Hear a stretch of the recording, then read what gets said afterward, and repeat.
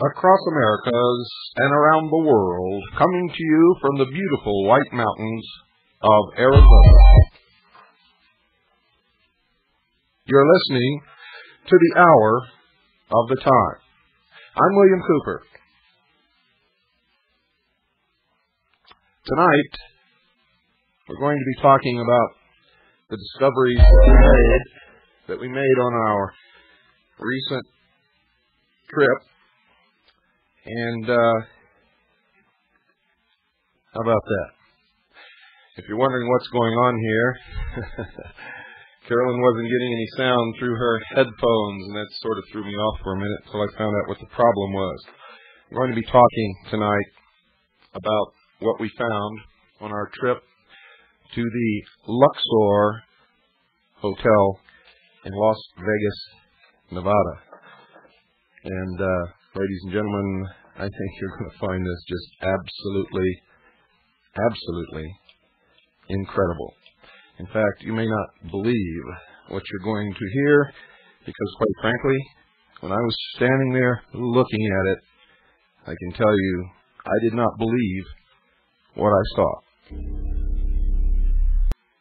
Driving across the desert of Nevada, approaching from the Boulder City highway, looming off in the distance is an incredible sight. If you did not absolutely know where you were at, you would tend to believe that you were delirious and had somehow been transported to the desert of Egypt. Rising up above the city of Las Vegas is a black, reflecting, huge pyramid, easily as big as the Great Pyramid of Cheops in Egypt. On the top of this pyramid is a crystal capstone, or what appears or looks like crystal capstone, reflecting the sunlight in every direction.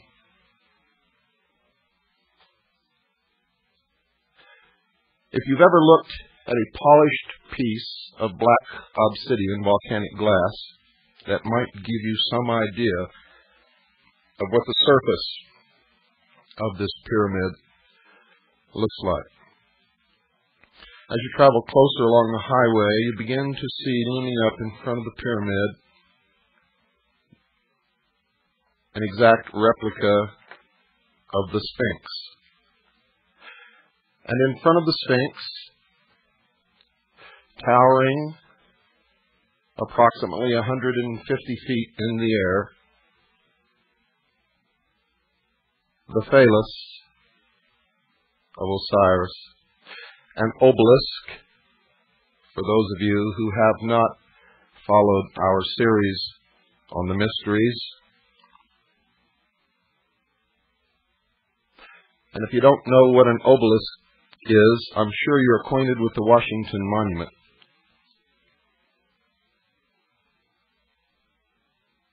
The sight is absolutely awe-inspiring. The sheer size of this structure is overwhelming. It covers an area so large that driving around it, one begins to wonder how in the world this could have ever been built, much less built in the short period of time.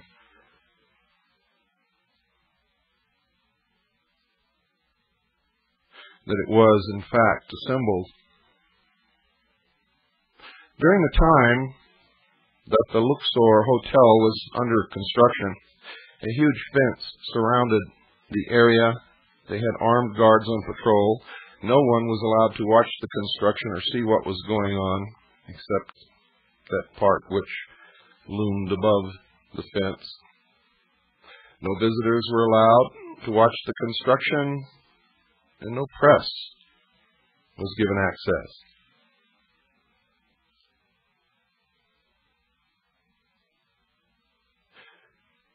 When we first drove to the Luxor, went around this huge, tremendous complex upon which this hotel sits, and then finally went across the street, parked the car, put our press passes on the front of our garments, got out with our video cameras. I looked directly across the street and was confronted with the head of Tutankhamun, who then promptly winked at me. Everything about this ninth wonder of the world, for it truly is, I can assure you, leaves one with a sense of awe, a sense of disbelief,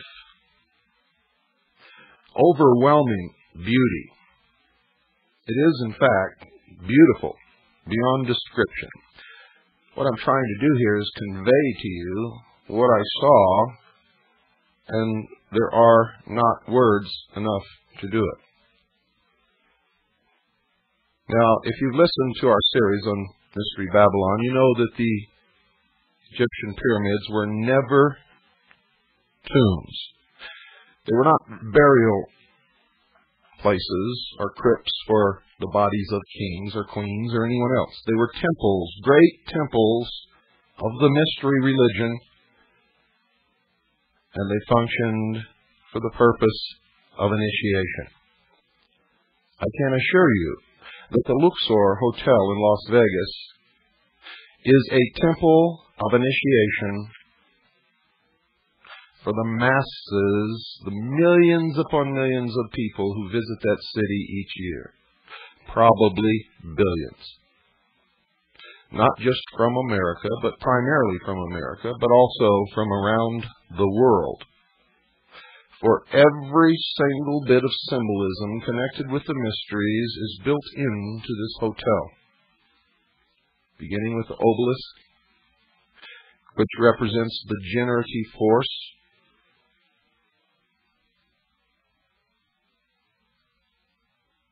The Sphinx, which is to remind mankind that he is, after all, only an animal, you can think, and therefore is always engaged in this constant battle between the animal and the intellect.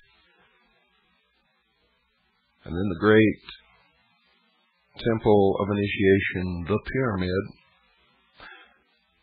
This one with capstone intact, crystalline in nature, representing, as the sun reflects and glints off of every faceted side of it, representing the all-seeing eye.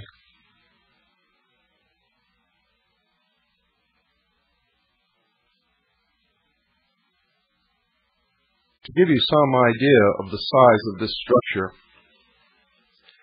inside the building on the ground floor, 9 Boeing 747s would fit comfortably with no crowding and no problem. 9 Boeing 747, and those are the huge passenger jets. 9. Inside the building there is an obelisk which begins at the lowest floor, which is below the ground floor actually. Begins on the lowest floor, comes up through the casino,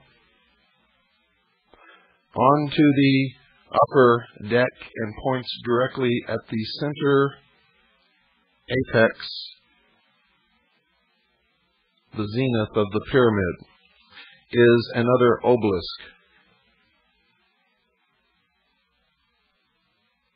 It is an incredible sight, ladies and gentlemen. Everywhere you go, there are Egyptian hieroglyphics, scenes of all of the ancient gods. Remember, I told you all the old gods are returning. Boy, are they ever. The whole story of the Osirian cycle is unfolded. The Nile River is there, and in fact, the Nile River circumnavigates the entire lower level, and they have great Egyptian barges upon which people ride around the inside perimeter of this great pyramid. The rooms are all built into the outer walls. There are no rooms inside the walls. They are in the walls of the pyramid, and each floor is on a level that jets out above the floor below it, all the way up. The elevators are inclinators, and they travel up to the different floors. 4 elevators are inclinators, one at each corner of the pyramid.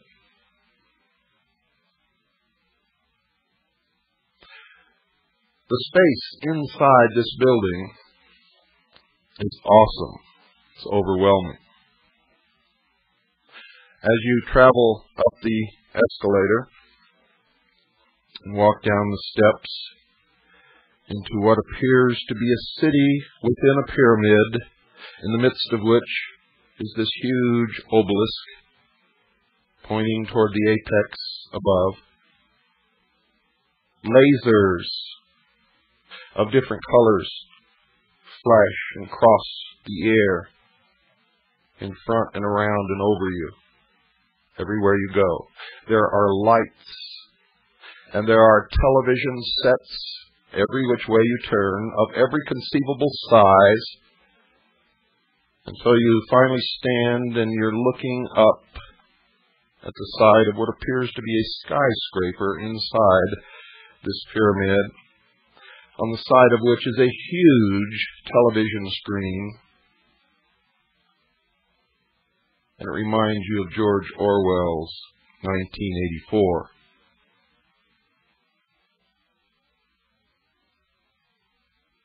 That immediately comes to mind.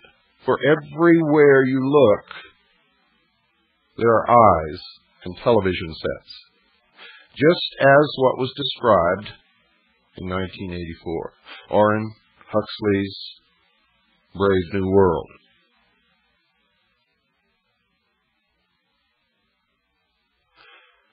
There is no doubt whatsoever that the people who built this resort hotel were not only well-versed in the mysteries, but are experts in the mysteries. They understood everything.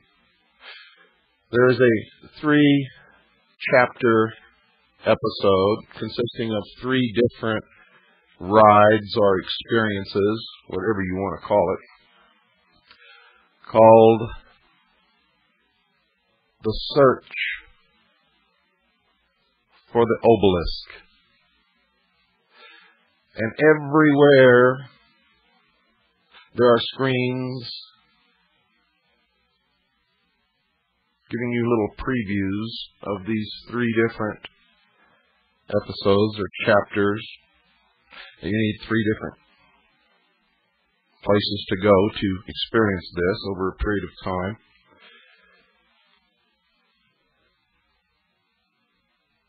And they are urging you to come join the quest. If you read my book, and if you paid attention during the Mystery Series broadcasts of the Hour of the Time, you know that at the heart and soul of all of what's happening in the world is the order of the quest. Benjamin Franklin talked about the order of the quest. He, in all actuality, was a member of the Order of the Quest. He was also a Freemason. He was also the Grand Master of the Lodge of 9 Muses. Thomas Jefferson was a member of this order of the quest, as was George Washington, and just about every one of our forefathers. Come join the quest. It's all about the discovery, 12,000 feet below the desert, of an ancient ruin, of an ancient civilization, where they find levitating craft. Does that sound familiar? Any connection here with UFOs? Any connection with Hitler's belief that the Aryan race represented the survivors of a lost civilization, far advanced beyond what we are now? And that in this ruin, also this rings of the tails of the inner earth, in this ruin they supposedly found a crystal obelisk, which was stolen, by the way, by a Dr. Osiris, who now holds the key to the future of the earth and mankind.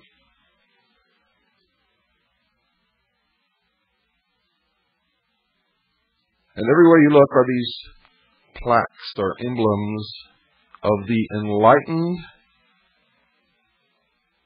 Society for Global Transformation. The Enlightened Society for Global Transformation.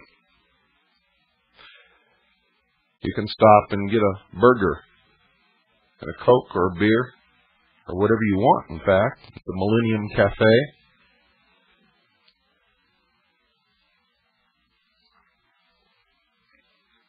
I found it at first to be difficult to understand what was going on around me and to, in fact, keep from bumping into people, because everyone was so preoccupied with looking up or looking behind them that we were all constantly bumping into each other. Men, women, children, didn't matter. Temples, emblems of the snake were everywhere. Now, on that first day, I very wisely retreated to get my wits about me. I took a little bit of information with me. Did not do any filming, except from across the street. We filmed the whole outside of the hotel, nothing inside at that point, because, to tell you the truth, we were a little overwhelmed and didn't quite know where to start. I wondered how in the world this had come about. I found out through asking questions that the hotel and the grounds, the complex, the Sphinx, the obelisk, everything had cost $400 million. Paid for in cash, not one penny was taken out in loan to build this hotel. Now, if you ever had dreams of going to Las Vegas to win your fortune, I would suggest you take those dreams, put them in an iron box, lock them up, and throw them in the deepest river that you can find. For that $400 million, ladies and gentlemen, represents only the Luxor Hotel, and it came out of the pockets of all of the visitors to Las Vegas who had visited these hotel casinos: the Circus Hotel Casino, the Excalibur Hotel Casino, the Slots of Fun Casino and Silver City Casino, the Circus Hotel Casino in Reno, Nevada, the Colorado Bell Hotel Casino in Laughlin, and the Edgewater Hotel Casino in Laughlin.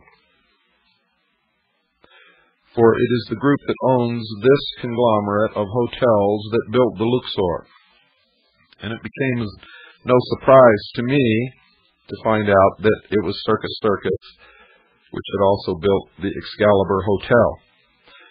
If you listen to our series on the mysteries, you know that the Roman circus was built to take the attention of the people away from the emperor, to give them the games to quench their thirst for blood and excitement, so that when they went home at night, they were exhausted and didn't feel like rebelling.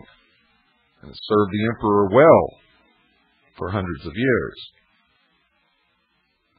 So they built the Circus Hotel in Las Vegas.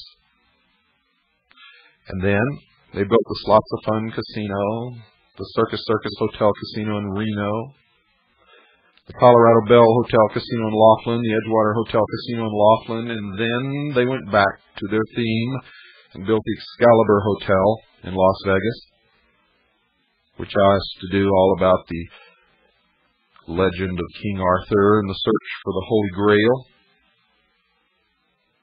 Another quest. The Holy Grail and the mysteries has nothing to do with the cup that Jesus drank out of at the Last Supper. The Holy Grail and the mysteries, in fact, represents the bloodline of the house of David. Those believed by the mysteries to have the divine right to rule. I've said this many, many times before. I will say it again. Whoever rules the world in the New World Order, will they claim to the ancestry of the house of David?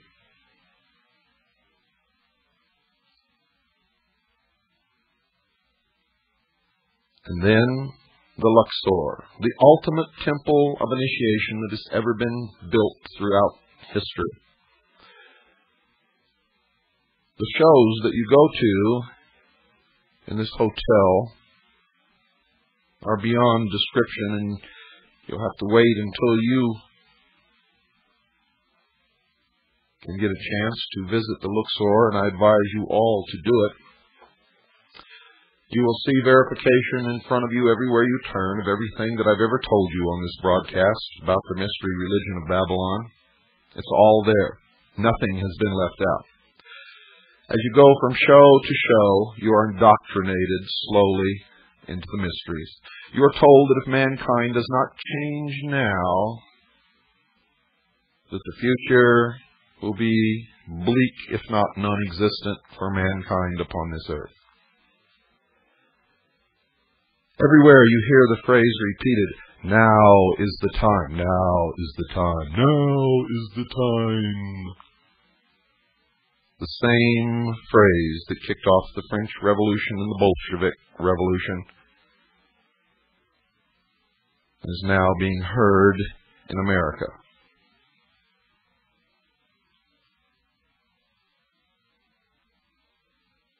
And the great quest, this search for the crystal obelisk in these shows, is really symbolically the search for God. For the obelisk represents the generative force, the force of creation.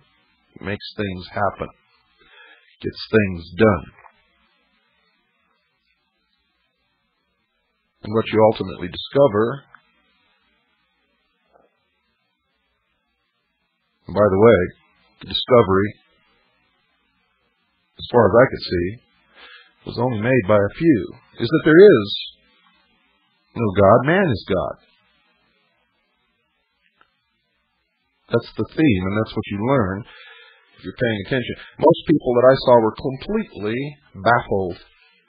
They had no idea what they were going through and couldn't even figure out the story. And that was amazing. It's amazing, it's entertaining, and it's very, very sad to watch sheeple trying to deal with this great esoteric religion that's all around them and not understanding one single piece of it. I saw it everywhere I went. People would come out of the first episode scratching their head and looking around and wondering what it was all about, what happened here, it was a fun ride. And I got to tell you, folks, the ride on that first episode, well, I can't describe it. I will tell you this.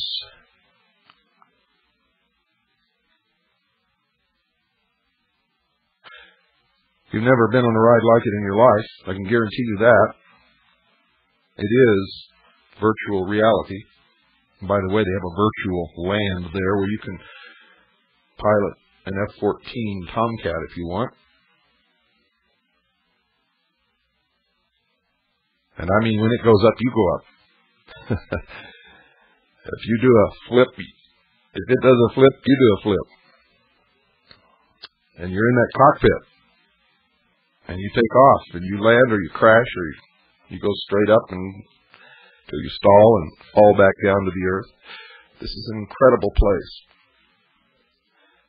Now, when I did the episode explaining the meaning of the movie 2001, and that's why I used that music again in this program to remind you all of that. When I explained to you the meaning of 2001, in that movie there was an obelisk, a monolith, a stone, black, remember? Smooth, shiny, everything was reflected in it. And remember when the astronaut went out to investigate it, he couldn't find an opening, and finally he pulled up a piece of it, looked inside, and there was another universe. Well, I got news for you, folks. That stone makes up, on the inside, a huge monolith.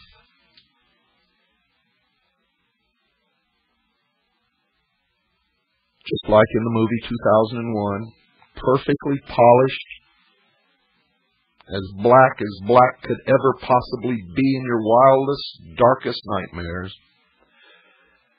And it reflects everything that goes on. All of the lights and the laser beams that are flashing through the air are all reflected in this shiny, polished, smooth black stone.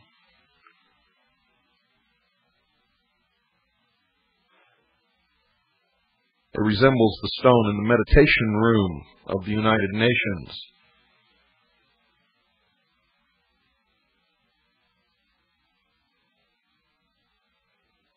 You really must go and see this, folks. It is a necessity for your education. If you can't go, we filmed it all. It's probably some of the most wonderful, beautiful, fantastic footage that I've ever taken. We're in the process of assembling a video which you will be able to obtain from us, and I'll tell you how to do that later in the program.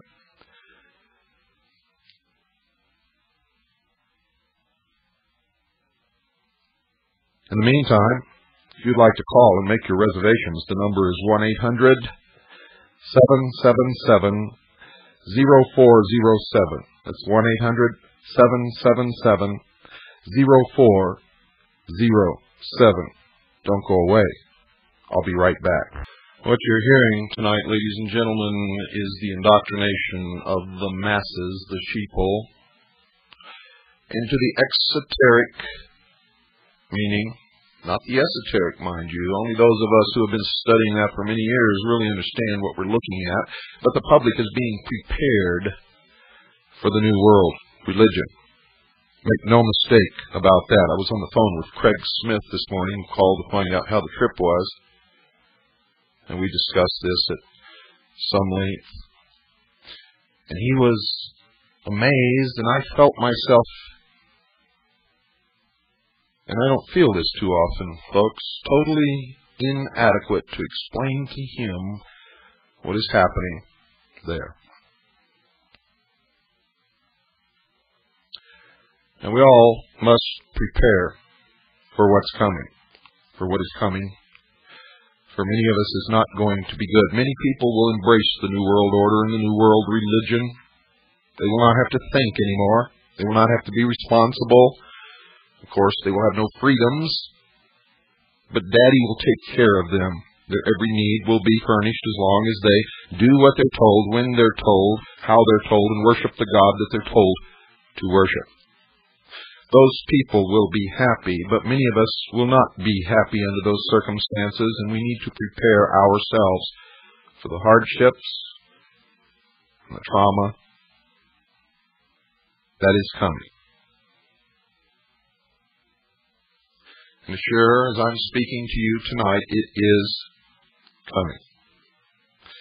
A visit to the Luxor Hotel will bring this home to you quicker than anything that I can think of. And when you see the Excalibur right next door, and down the street, the Circus, all built by the same people, and all right out of the control mechanism of the ancient mystery religions of Babylon. You need to prepare, folks. You know, people kept asking us to try to get some way where they could lay up a 1 or 2 year stock of food so that when things got tough, and if you don't believe that they will, Nintendo just moved its Seattle plant to Mexico. Remember I told you this was going to happen. It's going to continue to happen. They laid off 137 people. But that's just one of the first of many who will be doing this.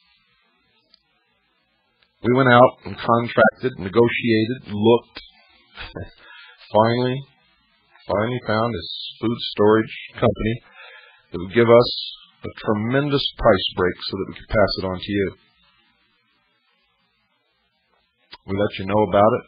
Many of you sent in requests for the information. We sent it to you. Not one person is taking advantage of it.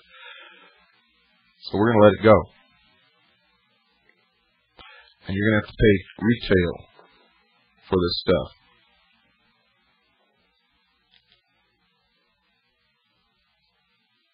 Now, there's something besides food that you have to do, and many of you have been taking advantage of that. I don't know why this is, but more people in this country care more about their pocketbook than they do about the Constitution or the Bill of Rights that gave them the opportunity and the privilege, the right, not privilege, but right, to make the money and accumulate the assets, to have a pocketbook, to have a bank account, to have the things that they have. They're always most concerned about that. And to an extent, rightly so. The priorities must come in this manner, ladies and gentlemen. I said it in my book. Number one, I am dedicated to God. Number one, first and foremost, above anything and everything else. Number two, to the Constitution and Bill of Rights. And number three, to my family and loved ones.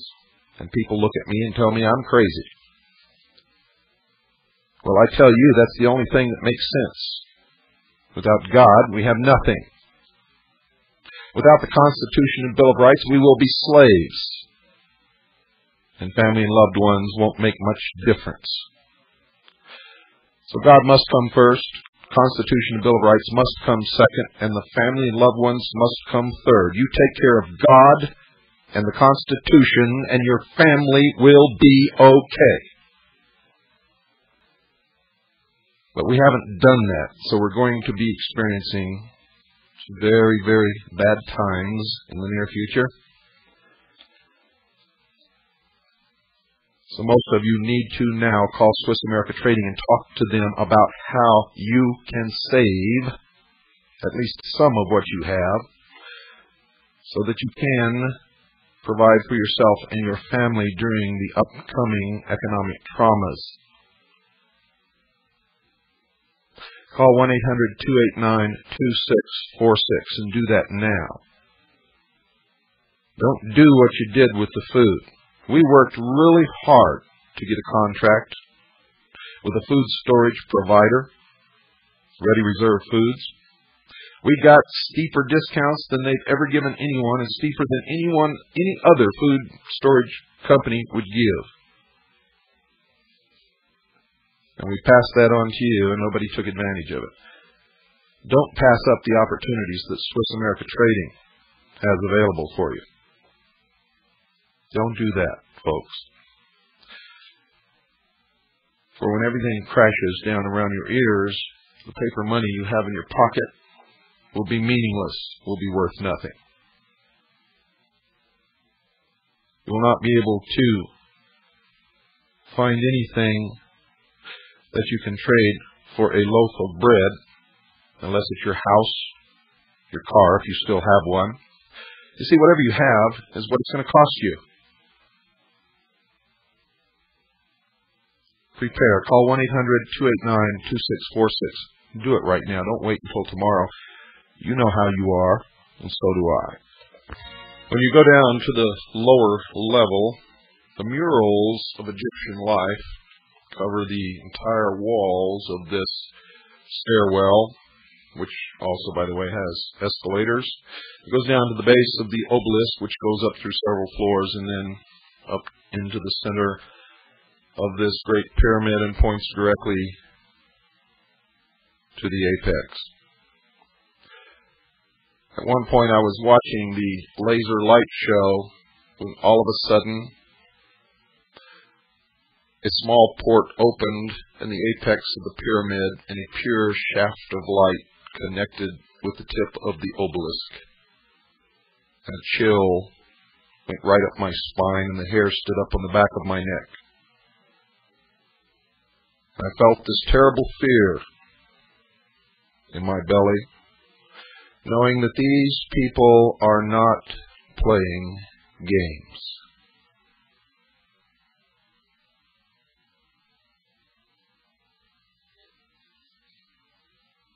I was even more taken aback when all those standing around who had witnessed this laughed and giggled and pointed and thought this was just another wonderful part of the entertainment,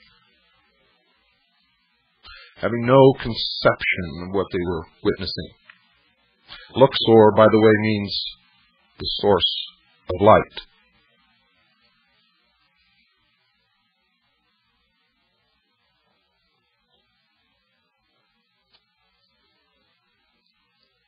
When I went down into the very lowest level, there is a shop there called The Source, with all kinds of Egyptian paraphernalia, books on the translation of the different hieroglyphics and papyrus that have been found throughout Egypt, on the monuments, in the tombs, on the pyramids.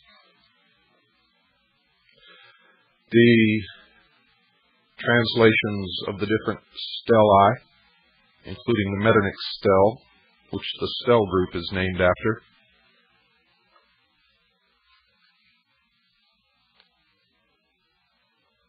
Next to that is a museum. There's a complete reproduction of Tutankhamun's tomb. Then I began to see these photographs of dancing girls and men in chariots. And these were photographs. These were not paintings or prints. These were photographs.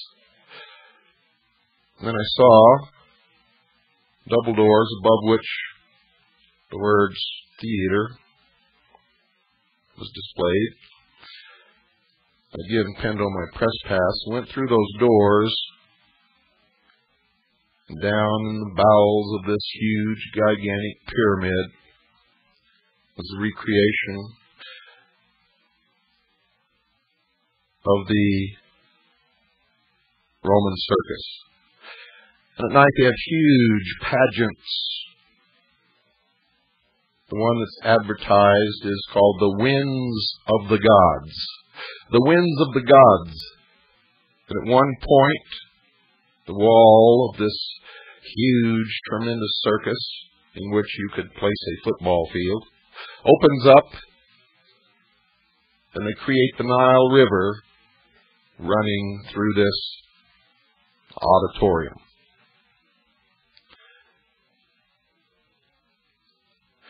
Everywhere there are people who will answer your questions, and if you take the boat ride on the tour of the Nile, you will see recreations of all the great monoliths of Egypt, and they will tell you the story of the Osirian cycle,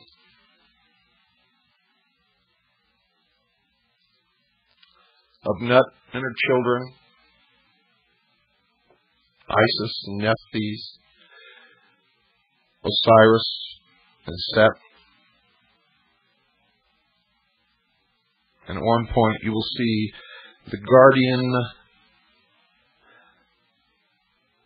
of the secrets of the universe displayed upon the wall. If you don't look up high, you won't see it.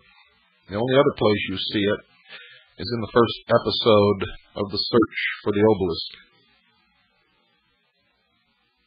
This creature has the exact same facial characteristics and the exact same eyes as the supposedly alien creature on the cover of Whitley Strieber's book, Communion.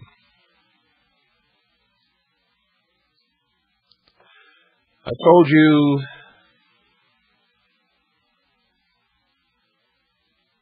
actually years ago when I first began my lecture tours, and all during these radio broadcasts, that all of these things are tied together. They are linked, just as your toe is linked to your head. You may look at your toe and say, that's a toe, it has nothing to do with my head, until you try to cut it off, and then you will find very quickly that it has everything to do with your head. You cannot separate the UFO phenomenon or the stories about aliens visiting the earth from the New World Order or from the mystery religions or from Las Vegas any more than you can separate your toe from your head without understanding at that point that you made a big mistake. In the Luxor, you can see all of this come together. It comes together very well. You might want to go out and get the latest issue of Time magazine, the January 10th, 1994 issue of Time magazine.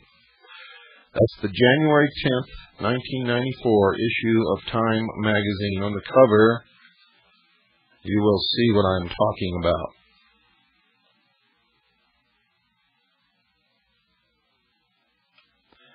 And one of the things that I noticed inside the Luxor Hotel is that this could be the city of the future.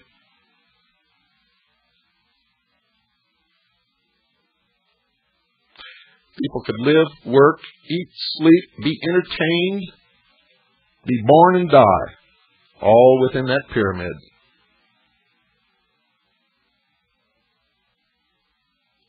All within that pyramid. Something else was going on, ladies and gentlemen, that was insidious in nature. Remember, I told you this is a temple of initiation into the New World religion, the New Age religion, into the brave New World, as Aldous Huxley would have called it, and did call it in his book. It came a decade late for George Orwell, but nevertheless it is the same. People are herded like cattle through these things that they pay to see. They're treated like stupid sheeple. And something else occurs that was so significant, I looked around me and could not believe that no one there but me understood what was happening. You go down to the lower level to a counter there and you buy your ticket for these things. And everything has to have this ticket. You are told to hold the ticket in your right hand. It has the UPC on the ticket. You're told not to hold it in your left hand. You must hold it in your right hand with the UPC facing outward from your hand. Every time you go into one of these events, one of these rides on the Nile River ride or the 3 episodes or anything, there's a scanner under which you are told to pass your hand, and it reads the UPC code on the ticket. There is an attendant standing there. They will not take your ticket and pass it under the scanner for you. You are to do that. It is a form of indoctrination, getting you used to passing your hand under a scanner to get something in return.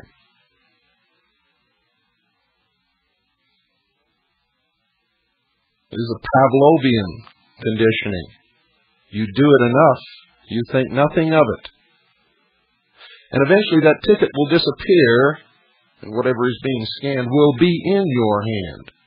You see, even when you have trouble and you're not holding the ticket right, they tell you to pass it again, do it again, do it again, do it again, try it again. Only when it becomes obvious that people behind are getting very upset with you holding up the line will the attendant take the ticket and pass it under the scanner for you. For this is a form of conditioning. You cannot be conditioned if they do it for you. Everything in the Luxor Hotel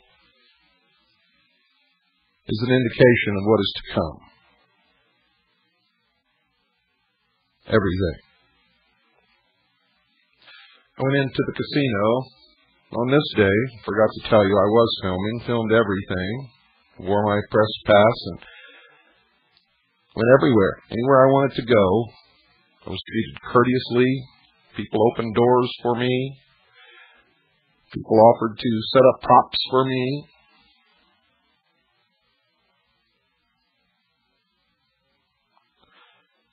In the casino, around the center where the obelisk goes up through the ceiling,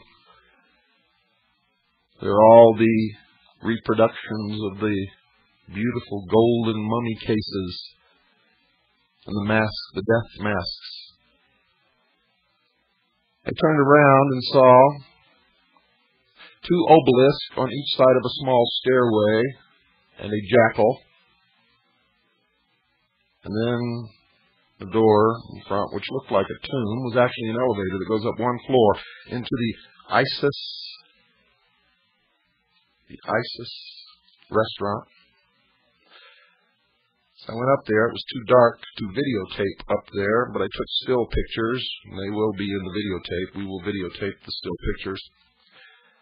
It is one of the most beautiful foyers that I've ever seen, with ancient Egyptian art, pieces of jewelry in glass cases.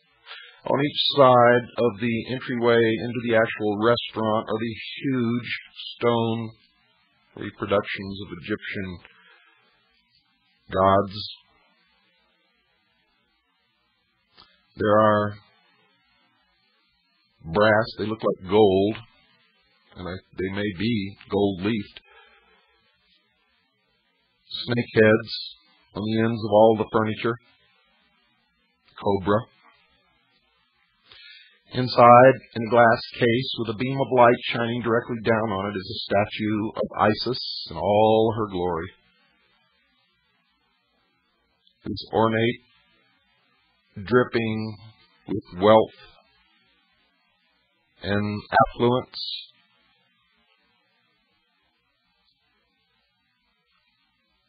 Everything, dear listeners, is designed to take you out of yourself and, surrounded by all of this symbolism, indoctrinate you into the New World Order. And you're so astounded and awed by the beauty of all of this that you fail to see the methods of control and the terrible religion and the God that you will be asked to bow to. And I'm a true constitutionalist. If you really wanted to bow to that God, I would fight for your right to do it, whether I approved or not. For I came to understand many years ago that if I deny you the right to practice your religion, you could also deny me the right to practice mine. I have no qualms with people practicing the religion they wish to practice. The problem I have is being lied to and deceived and manipulated into doing things and believing things and accepting the loss of freedoms and sovereignty through deception and lies and cunning wit, for the most part being enacted upon an unsuspecting, trusting people. That I despise. And I know that whatever new order or new world they create through these types of procedures will not be the utopia that they promise that it will be, will not be a wonderful world free from crime.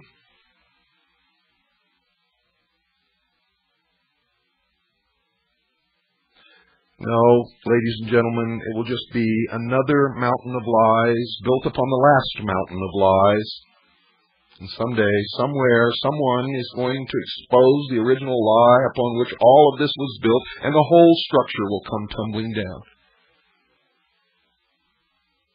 I hope that the hour of the time is functioning in some way toward that end. Only you know the answer to that.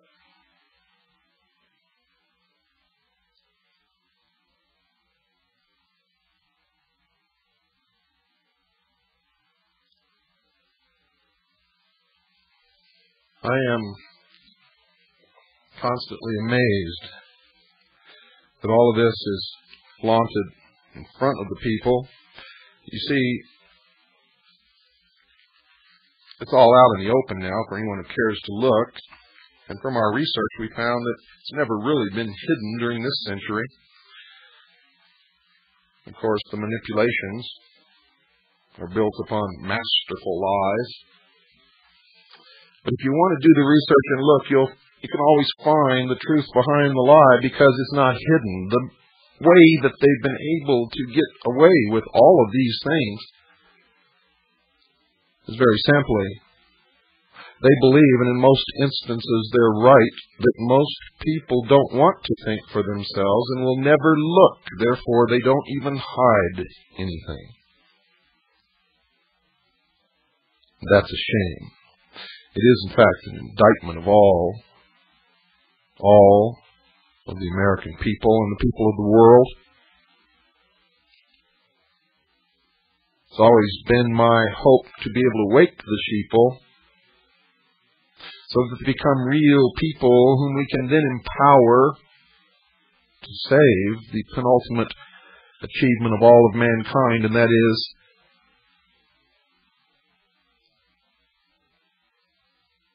the document that for the first time in the history of the world truly set man free.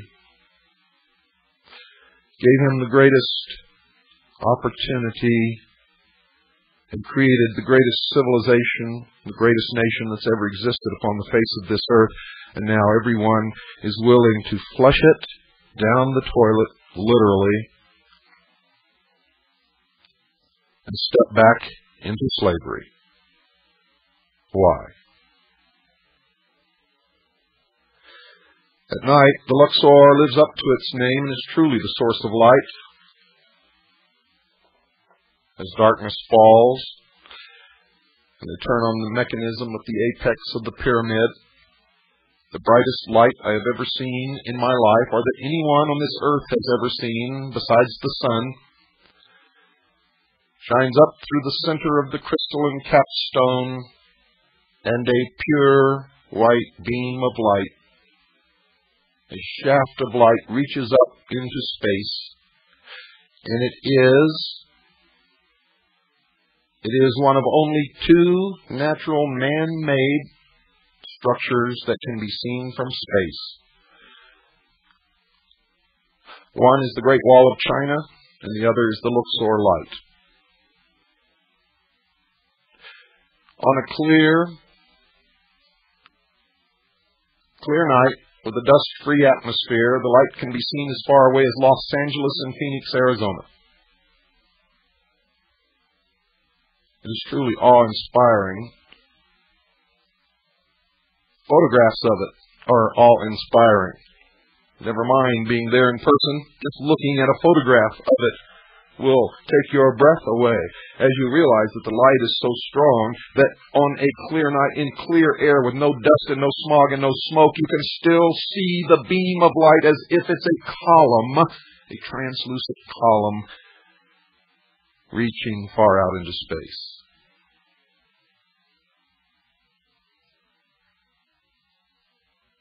Good night,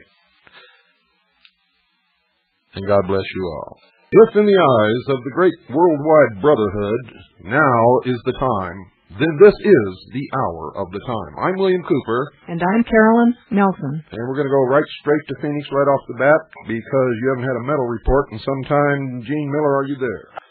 Well, thank you, Gene, once again for a wonderful report on what's happening in precious metals, and be here again next Monday. I'll do it. Okay. Welcome back once again. Thank you. All right. Take care. Bye-bye. Folks, if you're wondering what happened there, we had a little power outage, and for a few seconds we didn't know whether we were on the air or not, and we are, so we'll continue. Make sure you have pad and pencil by you, and don't you dare move. One of the first things that visitors to Las Vegas, Nevada see today is one of the strangest sights and one of the most unusual sights that you would ever expect to see in the United States of America. It is a huge, and I mean huge, pyramid. It's not made out of stone. It's made out of concrete and steel. The outside is covered with a black glass. It looks very much like a huge, polished obsidian stone capped with a crystal capstone. When the sun's rays strike the capstone at particular angles, it sparkles and throws out rays of light like a diamond.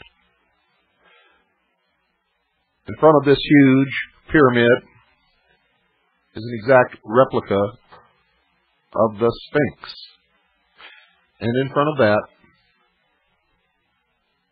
is the ages-old symbol of what began in the legends of the death of Nimrod and proceeded into Egypt in the Osirian cycle, and represents the golden penis that Isis substituted upon the throne of her lover, husband, brother, after he had been murdered by Set, or Typhon, as some call him, chopped into 15 pieces and scattered over the land. She found 14, but could not find the last, the Phallus, the generative force, that which is the creative power, God, if you will. So she fashioned a golden Phallus and substituted that on the throne, or on the altar of Egypt, in the place of the slain Osiris. It stands in the outer courtyard of the Vatican within the circle of the Temple of the Sun. It stands in ancient Egypt. It stands in London and on the grounds of Sion House in Great Britain. It stands in Central Park, in Dealey Plaza in Dallas, Texas, and in Washington, D.C., and is known there as the Washington Monument. I'm speaking of the obelisk. During the vacation days, my wife and I and Pooh went to Las Vegas to film the Luxor Hotel. Luxor means the source of light. And I tell you now that in a literal sense, it is the source of many different lights, depending upon what kind of light you are searching for. If you understand the symbology, you could become illumined while there. If you don't understand the symbology, you could continue worshiping at a stone altar, which can neither hear nor speak, nor grant the subject of your prayers. At night, through the crystal capstone, the brightest light on earth shines directly up into space, and it is so bright that even on a clear night, with no dust or particles or smog in the air, it appears to be a solid, translucent column of light. It is awesome. It is awesome. The lights shining through the black glass of the facade of the pyramid give the impression of 1,000 points of light coming from the night sky beneath the illumined capstone. It is one of only two man-made objects which can be seen from space. One is the Great Wall of China, the other is the Luxor light. It is, in fact, a temple of initiation for all of the billions of people who visit Las Vegas, Nevada each year, in many more ways than one. People are being indoctrinated into the ways of the New World Order and the New Age religion. It is a fact. It is not conjecture. We have documented it. We have the most astounding, most beautiful video footage that I have ever taken. We will be making that available to you for those of you who want to order it in advance of the completion of assembling the tape. It will be $30 post-paid for non-CAGI members and $25 post-paid for CAGI members. The tape will be 1 hour in length. If you can, I encourage you to visit Las Vegas and visit the Luxor Hotel. If you are interested in the history of the Illuminati and the future of the world, you will get quite an education while you are there. If you are sheeple, you will have a good time. You will wonder at the magnitude and the colossal construction and the great expanse of space inside, where you could, in fact, park 9 Boeing 747s side by side without any crowding whatsoever. You would think, gee, this is nice, a $400 million playground. In fact, folks, it is a temple of initiation for an ancient religion to prepare the masses for what is to come. Now, since I've covered almost everything that we saw in Las Vegas earlier, in the early program, which airs at 5 Pacific, 6 Mountain, 7 Central, and 8 p.m. Eastern Standard Time, I'm not going to repeat all of that in this program. Those of you who did not catch that program, I encourage you to order the tape. Either the tape of the earlier broadcast tonight or the videotape. The videotape will be tape number 33 in the Mystery Babylon series.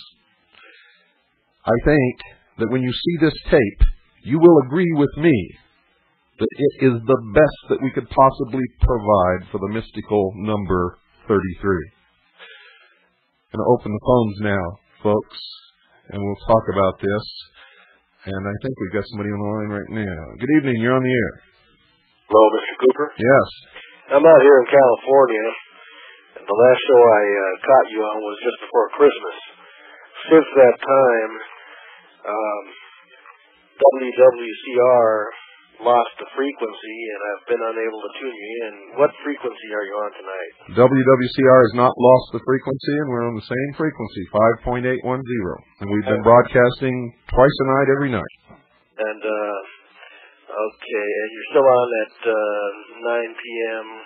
Pacific time? That's correct. 5.810. That's right, the same frequency. Thank you very much, sir. You're welcome. Good night.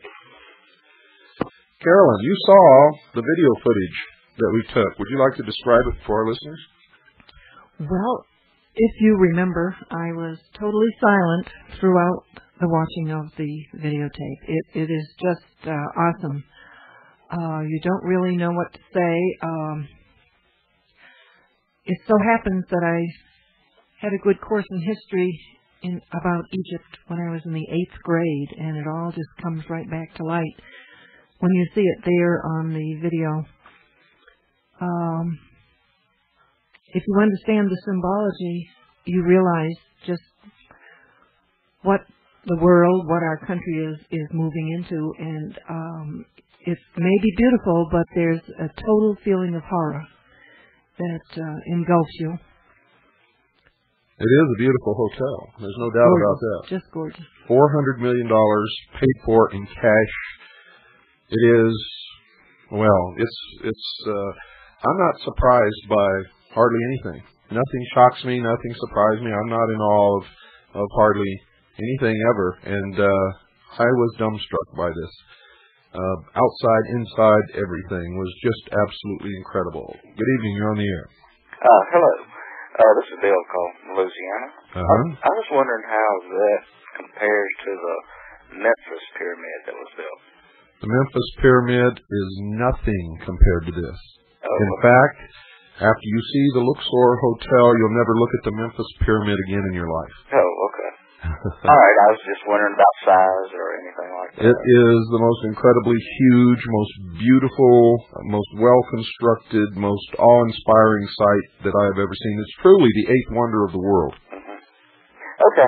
Thank you, sir. You're welcome. Number 602-333-2174, if you've never called before and would like to know the number, 602-333-2174. I'm going to repeat it one more time,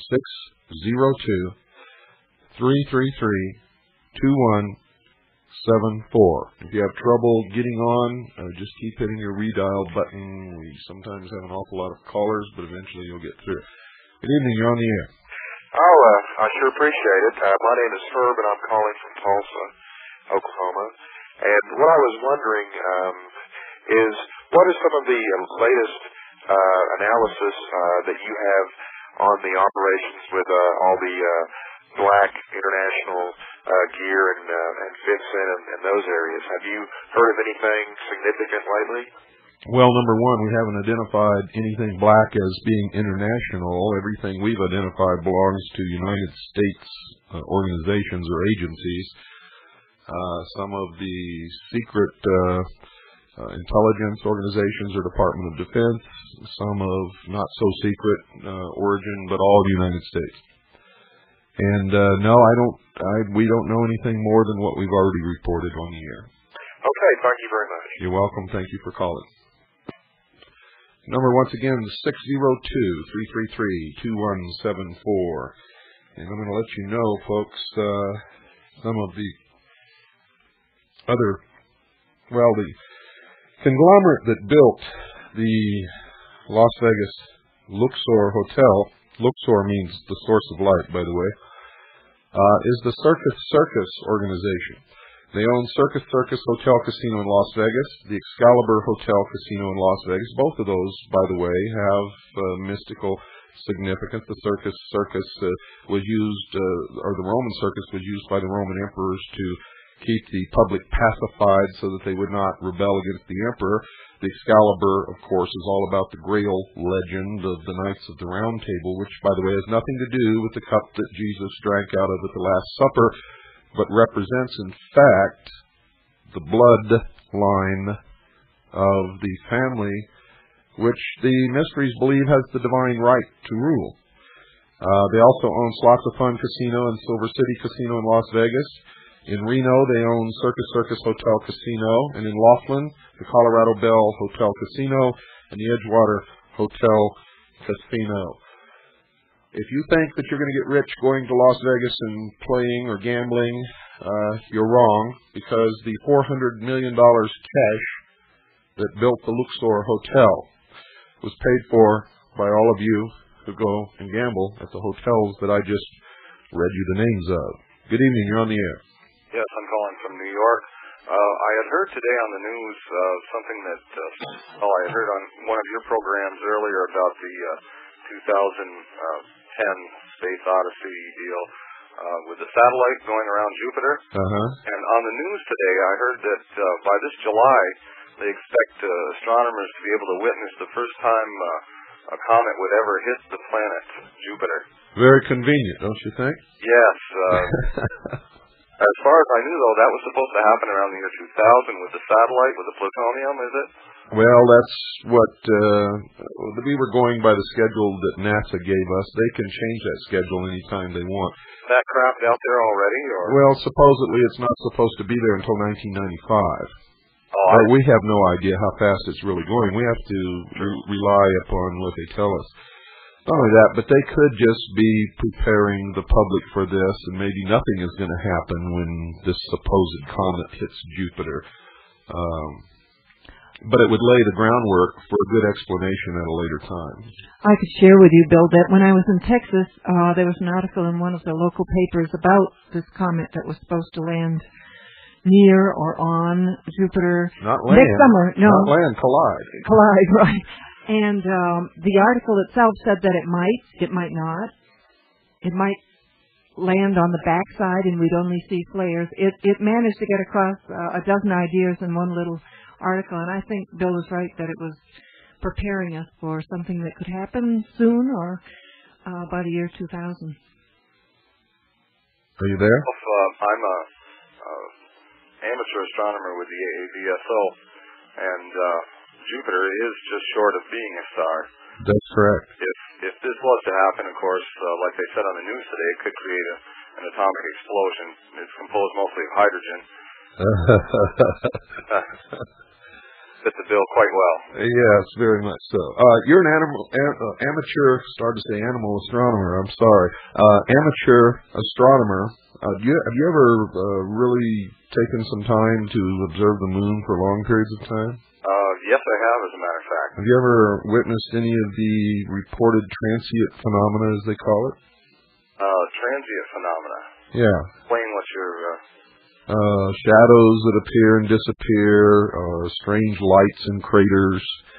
These things have been reported for many years by amateur astronomers. Professional astronomers ignore it. Oh, yes, I had heard about that. No, I've never really seen anything like that.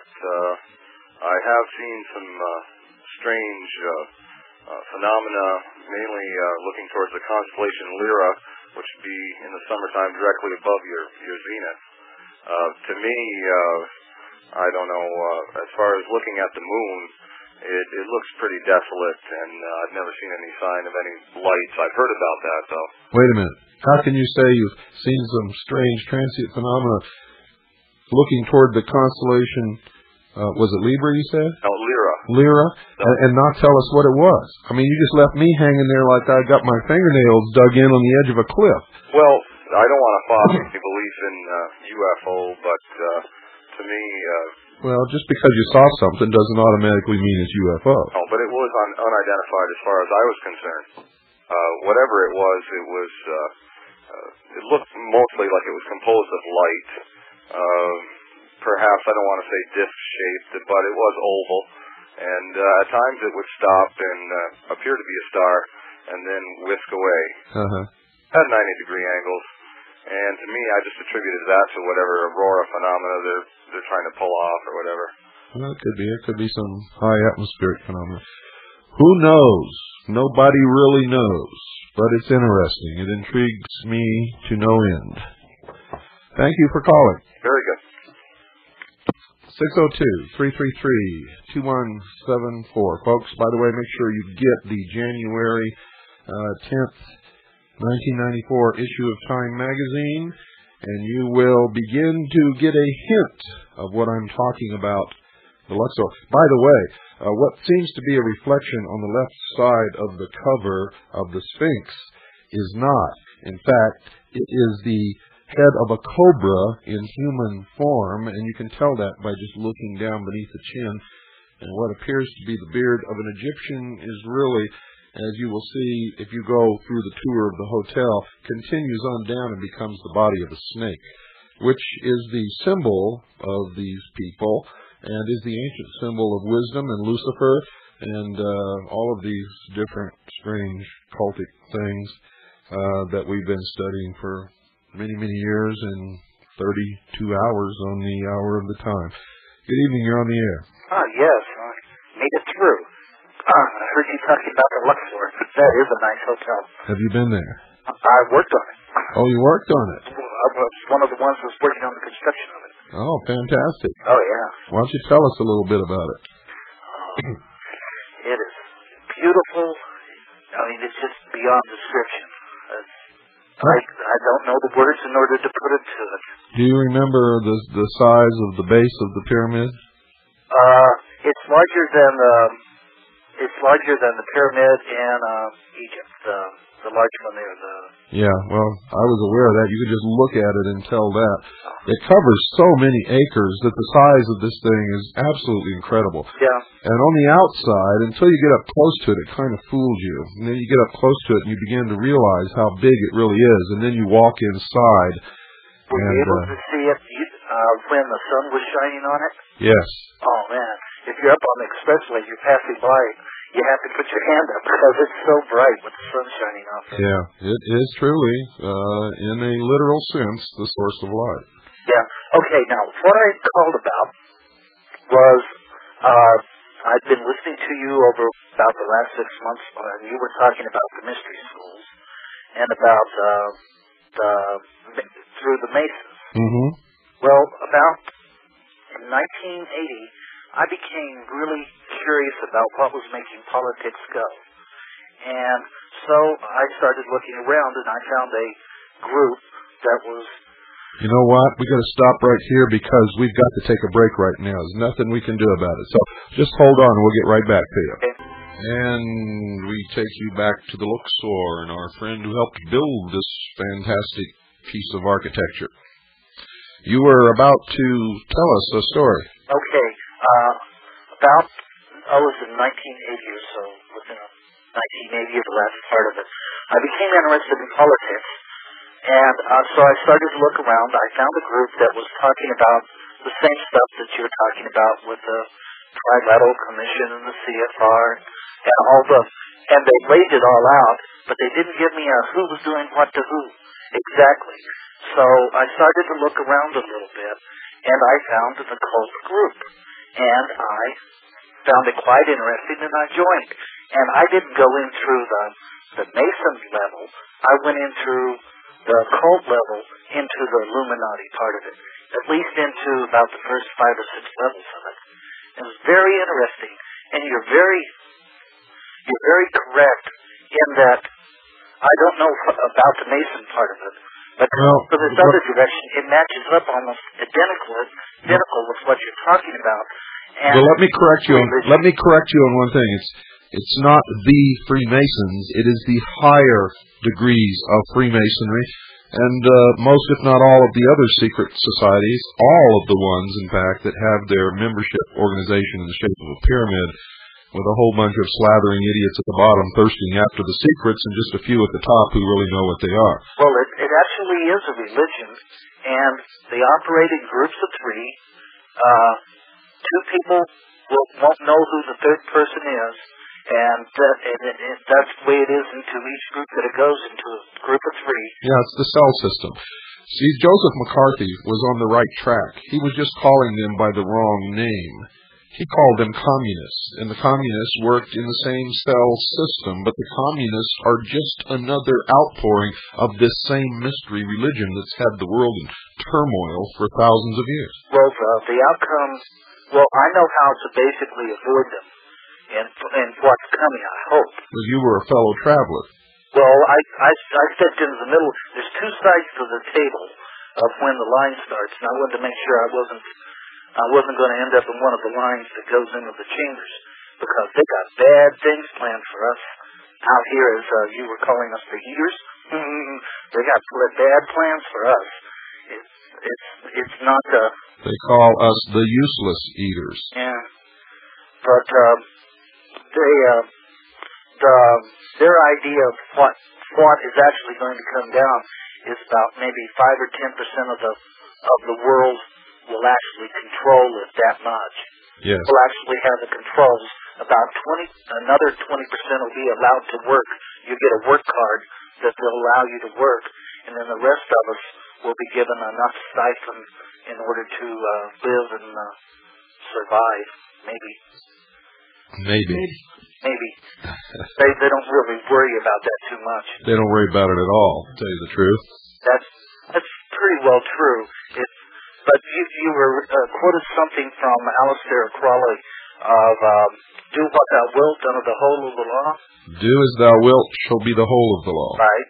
But the last part of that is under the guidance of love. That's the Thelma. Well, it's a little more complicated than that. It's do as thou wilt shall be the whole of the law, under will, under law. Yeah, but it's under the love of under love.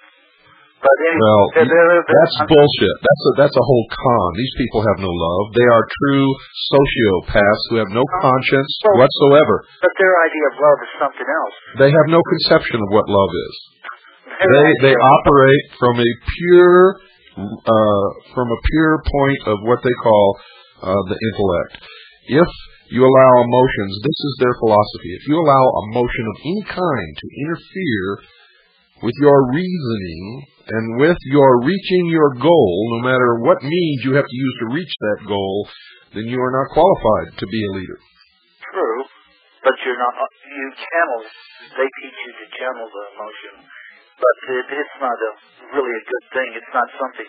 But see, they're not just doing this with action, with physically doing this stuff with action.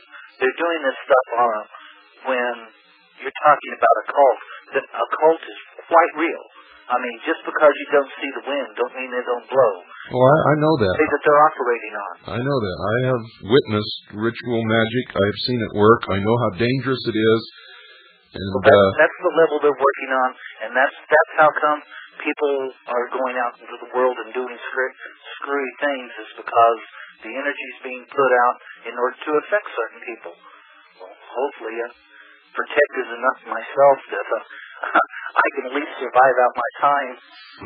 Yeah, well, I've heard that story before. Either get in and help us fight this stuff, or jump off a bridge. That's my philosophy. You're either for us or against us. I went and bought a couple shares of Good Net. As soon as I can, I'll buy a couple more shares. Good. Good. I wanted to ask you if you were given any instruction when you were working on the Luxor to not talk about it. Did you have to keep things secret? Well, you had to be extremely careful. About 20 people died building it. Yeah, there's all kinds of stories about that. What happened? Platforms would give away. You'd set something down and it would move. It was an odd building to build, and then the energy that was being channeled, the energy that's being channeled through that place is just unreal. You walk inside, and you were talking about the obelisk there. You can walk in there, and you get charged just off from it. You look at it and go, wow, look at the energy coming off that thing. Well, that's the feeling that you get. I can certainly vouch for that. I spoke to 3 different employees who were in various parts of the hotel. None of them knew who I was. All 3 said it was haunted. It is. Do you know by who? By what? It's not just it's an energy channel. It's haunted by, I don't know whether it's haunted by the people that died on the project, but it's haunted. They say it's haunted, but what it is it's a doorway in between two parallel universes. That's what I was trying to describe to the earlier audience when I said I saw this beam of light shoot up from the obelisk to the apex of the pyramid, and the chill went up my spine and the hair stood up on the back of my neck, and I knew that this was much more than anybody around me even understood. That this had to do with occult things that the average person could never understand. Oh yeah, and there are chambers in there that nobody gets access to. Well, I want to thank you for calling. We kept you on a lot longer than we normally keep a guest on, but you had some very interesting things to say, and I'm very happy you called. I'll try to get back in a month or two. Thank you. 602-333-2174. Boy, that was an interesting caller. Very. Good evening. You're on the air. Yes. I'm glad I got to call you. I mean, I've been listening to you for like months and months, and I'm a teacher, and I tell my kids about you all the time. Well, thank you. And what I would like to ask you, are you saying that there's some kind of occult magic that these people have control of?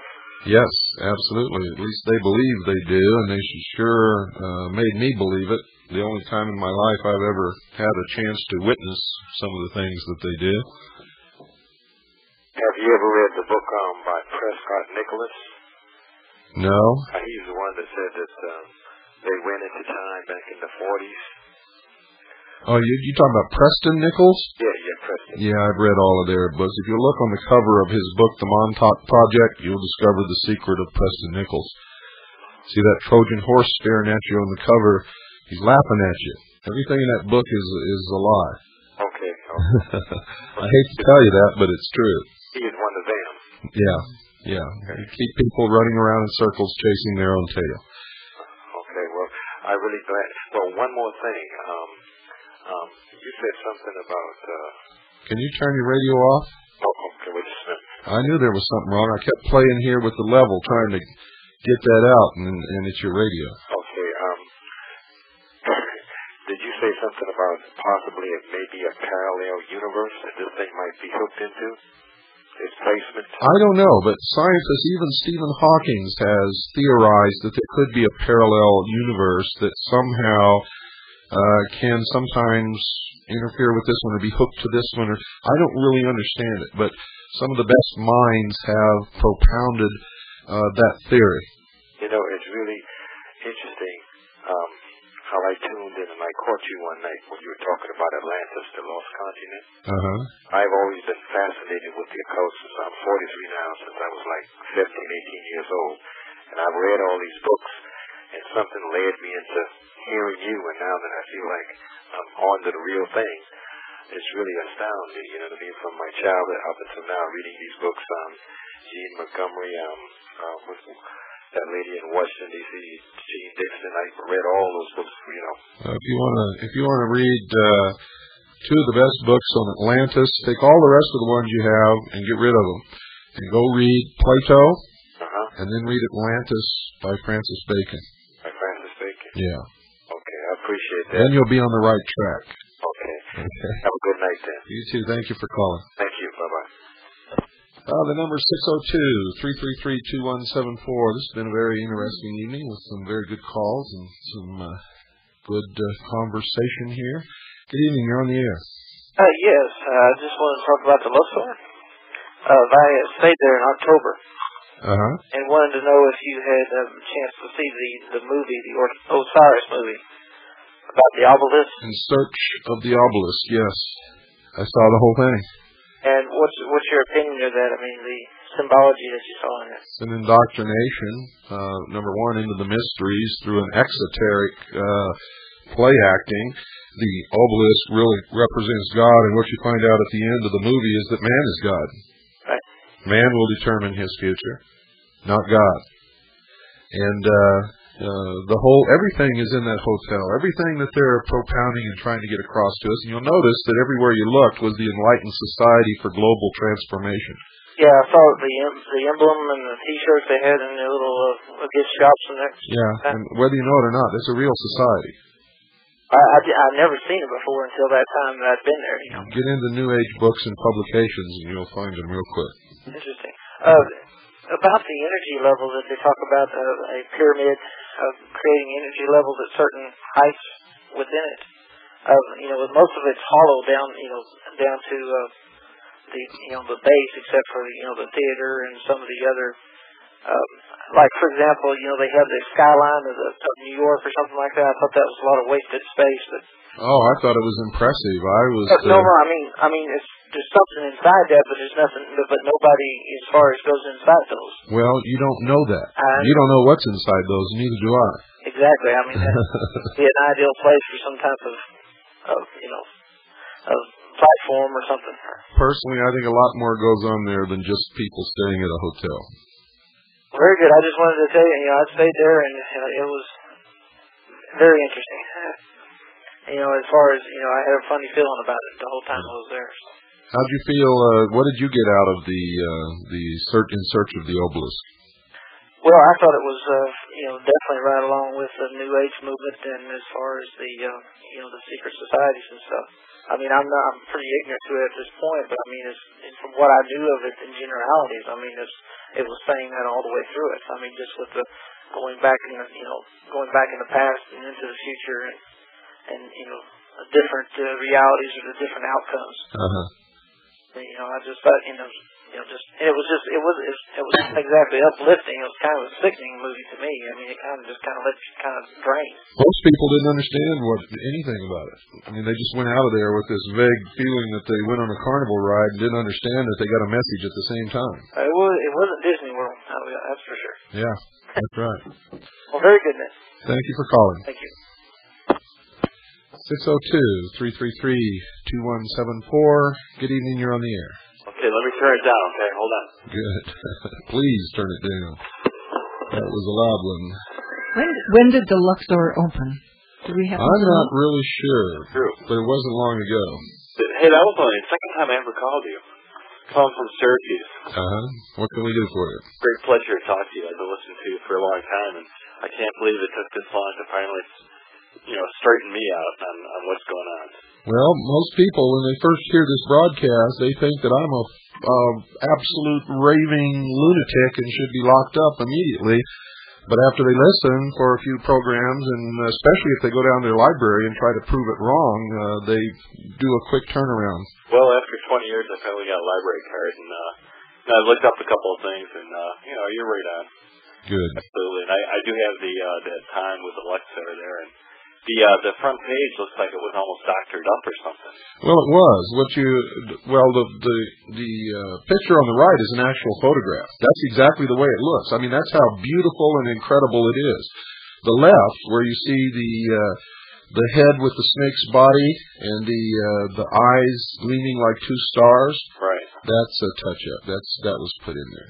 A Chinese friend of mine told me today that the Sphinx may have been damaged by water erosion. That was interesting. He talked about that today. And its origins may have gone back more than 10,000 years. Well, I'll tell you what, when you get into the history of the pyramids and the Sphinx, there is so much that is not known about them. The only thing that we really know is that in the time of Plato, they were ancient. Right. And Plato was initiated in the Great Pyramid as he lay in the sarcophagus for 3 days and nights, during which he was imparted a secret knowledge that he was to guard and to use, but never to reveal. Pythagoras spent 20 years in Egypt trying to get the priests to initiate him before they finally did. Fascinating. Did you figure out where your power outage was there this evening? Or? No, we got strange stuff around here. We got GTE, and we got an old house, and you thought you need diesel fuel. When it rains, strange things happen, and with no reason at all. Sometimes power will just go off. And sometimes the fax starts talking to you. I hear you. Well, hey, it's not haunted. It's just the strange electronics around here. It's old. You guys bomb out on 5810, and I hope that WWCR does not move you. I heard they want to move their channel, but you're in a great spot right now. Well, they just want to move us up to 5890. I'll tell you what, that'll put you into the middle of that whole mess up there in 49 meters, but actually down here, you're in the clear, Well, the problem is the Illuminati are very smart, you see, and they run most of the companies, and they make these radios that will not pick up these bands. They won't pick up the 41-meter band. They won't pick up this frequency down here, and any place where Christian broadcasts are being aired, or where people are airing over there, or where people are airing the truth. They won't put those bands on their radios. Notice that, and by looking at radios that are around, I tell people if you really want to hear this stuff, get yourself an older radio, general coverage radio. then you'll pull it all in. Yeah. Well, nowadays there's so many people broadcasting, you really have to have a digital synthesized tuning radio, or else you'll be just black. The other stations run right over you. Okay. One quick question, and I'll hang any update on the what's going on in Waco. I'll let you go. Yeah, the only update that's going on in Waco is just exactly what I predicted. Nobody showed up down there except about maybe 24 people from the Fully Informed Jury Association and totally news blank. And there's a news blank. Well, here's how the sheeple are. You got 100 reporters at the penis trial, and you got maybe 3 down in Waco. I'm down in San Antonio. Well, I don't think that this woman had anything to do with the Illuminati. I mean, people can only focus on one trial at a time, so they might as well put this one in the focus. No, it's the sheeple factor, my friend. People have penises running around in their heads, and they don't give a damn about the rights of that church in Waco, Texas. Okay. Well, listen, have a good evening. You too. Thank you for calling. And for those of you out there who swear that your ears are virgin, I did not mean to insult you with that language, but on this program we tell only the truth. Good evening. You're on the air. Hi, Bill. I wonder if you saw an article that was in today's paper picked up by the Cox News Service about Waco? No, I don't believe I did. Can I read 3 sentences to you? Sure. Okay, it says, calling for the appointment of a commission to review the policies and practices of all federal agencies, including law enforcement. A diverse group of political organizations from the ACLU to the NRA charged yesterday that the rapid growth of federal law enforcement agencies in the past 2 decades has produced widespread abuses of civil liberties and human rights. The request made in a letter to President Clinton was prompted in part by the tragedy that occurred last year when agents of the Federal Bureau of Alcohol, Tobacco, and Firearms raided the Branch Davidian cult's armed compound near Waco.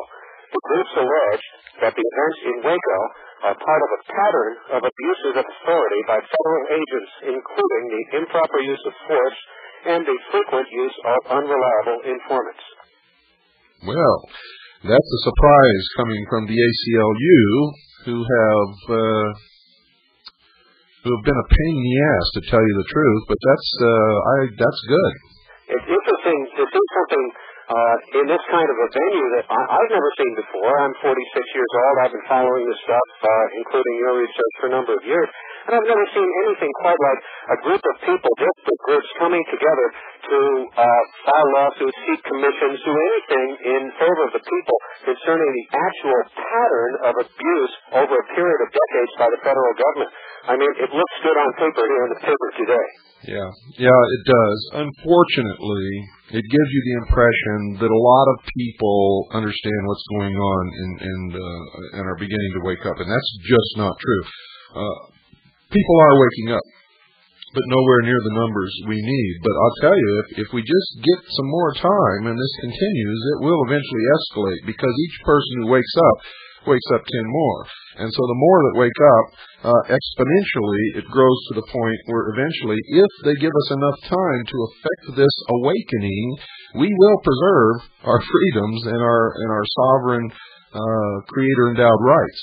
If not, there's going to be a hell of a civil war in the United States of America. I can guarantee you that, and not because I say so or because I want it, because I don't.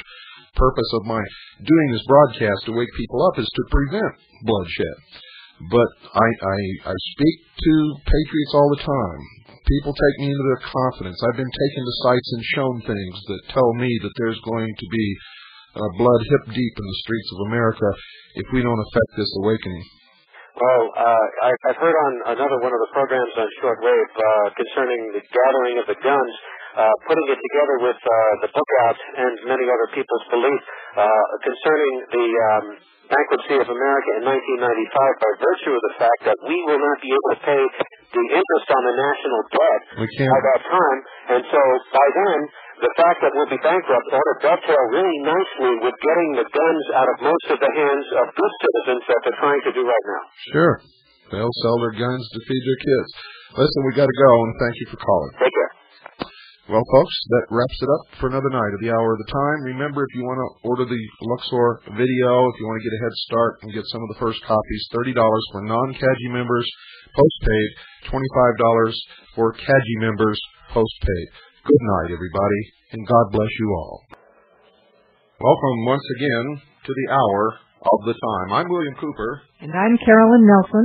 Last night, during this time slot, I neglected to do what I said I was going to do at the beginning of the program, and people have been calling all day, both my house and here, wanting to know how to get hold of the Luxor tape and what the price is and all of that kind of thing. A lot of people are interested in it, and they should be. You all should be interested in this videotape. I'm very proud of it, and it'll be about 2 weeks in production, and then we'll be ready to send out if you want to get an advance order in so that you can get one of the first copies, and they're always the best, by the way, because they come off a clean master. As a master is used, as more and more copies are reproduced off the master, the quality gets poorer and poorer until finally you either have to make another master or stop producing the tape, one of the two. So, if you would like a copy of the Source of Light, which is the name of the tape, the Source of Light, send $30. If you are not a CAGI member, send $30 post-paid. That means you don't have to send any postage money. If you are a CAGI member, send $25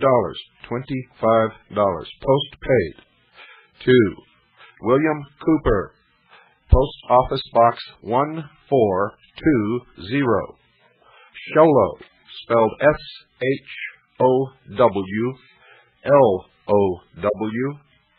Arizona 85901. That's $30 if you are not a CAGI member, $25 if you are. Both prices are post-paid. To William Cooper, Post Office Box 1420, Sholo, Arizona 85901. And I'll try to repeat that later in the program, and I apologize to those of you who were waiting with pencil in hand to get the address and the price last night, and I did not give it to you. So you can see where my priorities are, folks. This show is not intended to be here to sell you anything at all.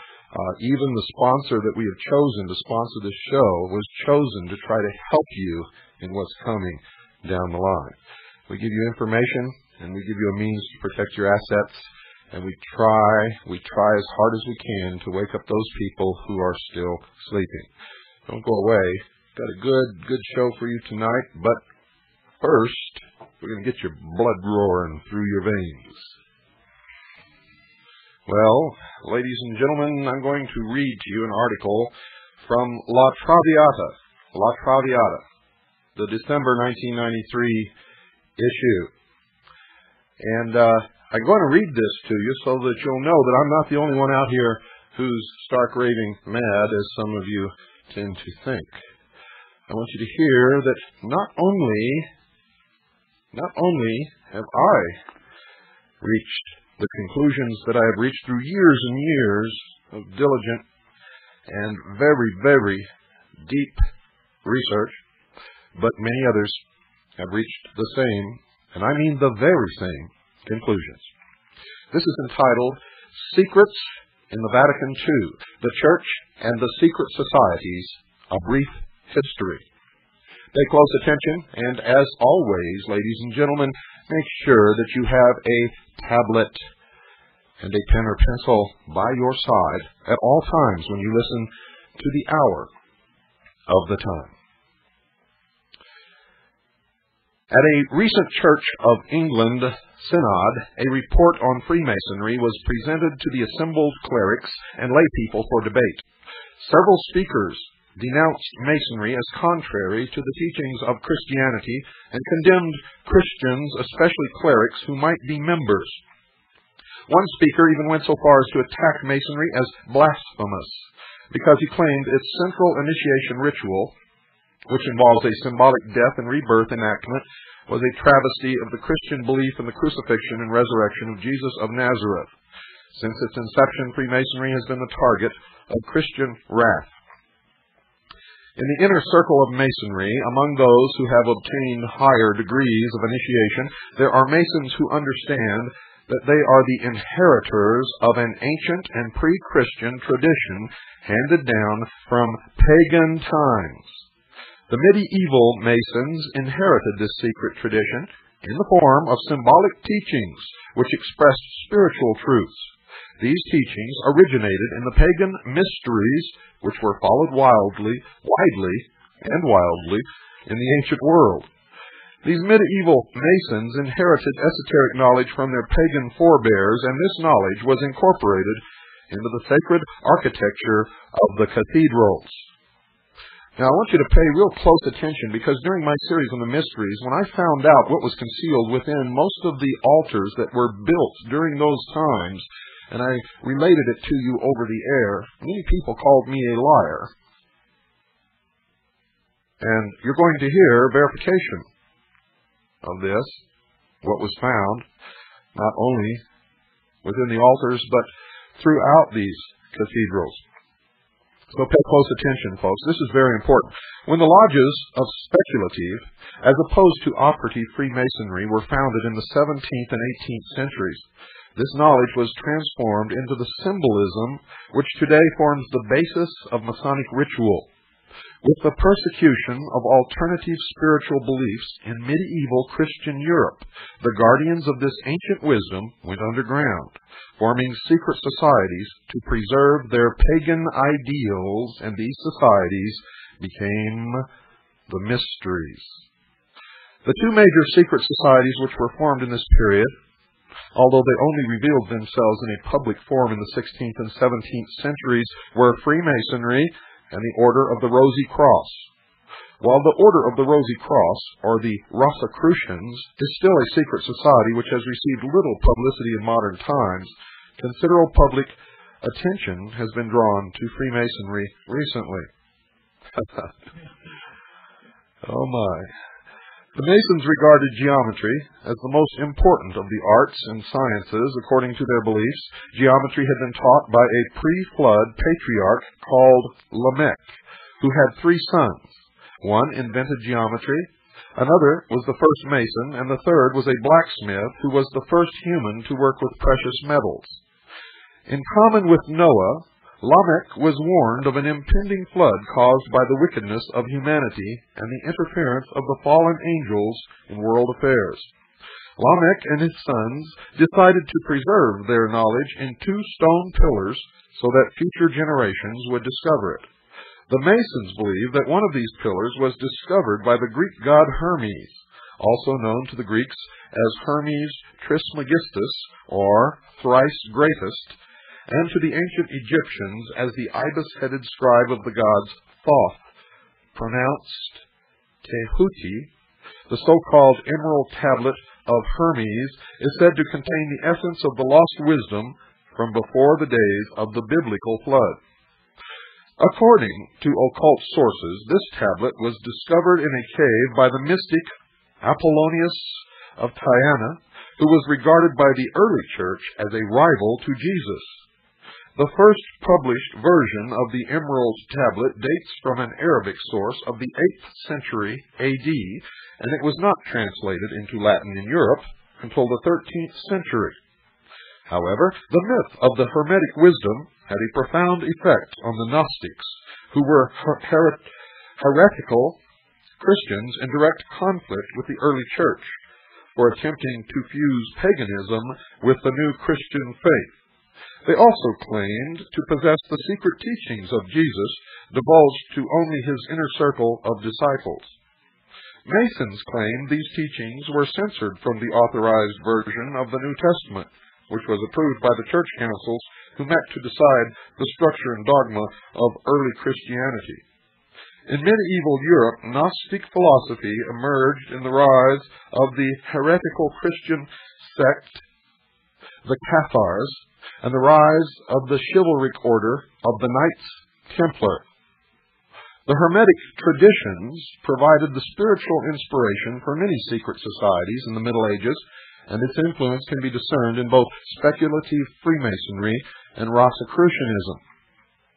In the Masonic tradition, it is said that Masons were first organized into a corporate body during the building of the Tower of Babel. The concept of this tower was to reach up to heaven and contact God, according to Genesis chapter 11, verses 4 through 6. The fall of the Tower of Babel destroyed the common language spoken by humanity and ended the second golden age which followed the flood. The architecture of the tower was King Nimrod of Babylon, who was a Mason. According to popular belief, the Hebrews received their knowledge of Masonry from the Babylonians and introduced it to Egypt when they were taken into slavery. In Egypt, this knowledge was influenced by the mysteries and the occult traditions of the pyramid builders who were versed in the techniques of sacred geometry. The key to the pagan origins of Freemasonry lies in the semi-mythical story of the construction of King Solomon's Temple in Jerusalem. This building was regarded as the repository of ancient occult wisdom and symbolism by both the Freemasons and the Knights Templar.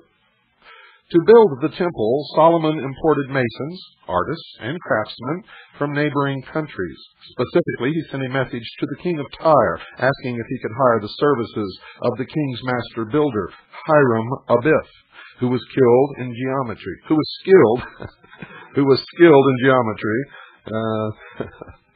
Solomon appointed Hiram as the chief architect and master mason of the temple. Hiram completed the temple in 7 years. The number is especially significant in occult tradition and Freemasonry, folks. But this achievement was overshadowed by his violent, mysterious death. Hiram was approached by 3 fellow masons who demanded the secret of the master mason's word. He refused and was beaten to death. They buried him in a shallow grave. They marked the grave with an acacia tree. His corpse was discovered 15 days later. Solomon ordered that his body be exhumed and reburied with a full religious ceremony and honors due a craftsman of his rank. Early Masons historians regarded Hiram Abiff as a symbolic representative of Osiris, the Egyptian god of death and rebirth. In the 3rd degree of Freemasonry, the candidate representing Hiram Abiff is raised from the dead by a special Masonic handshake known as the grip of the lion's paw or the lion's grip.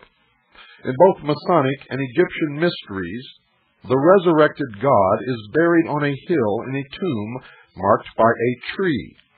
In Royal Ark Masonry, the candidate for initiation is informed that the sacred name of God is really Jabulan.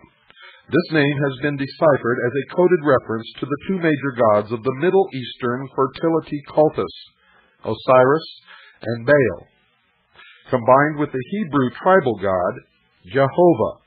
In Masonry, God is also signified as the great architect of the universe, signifying the importance of sacred geometry, and also indicating that he creates nothing, but designs and builds from that which has already been created.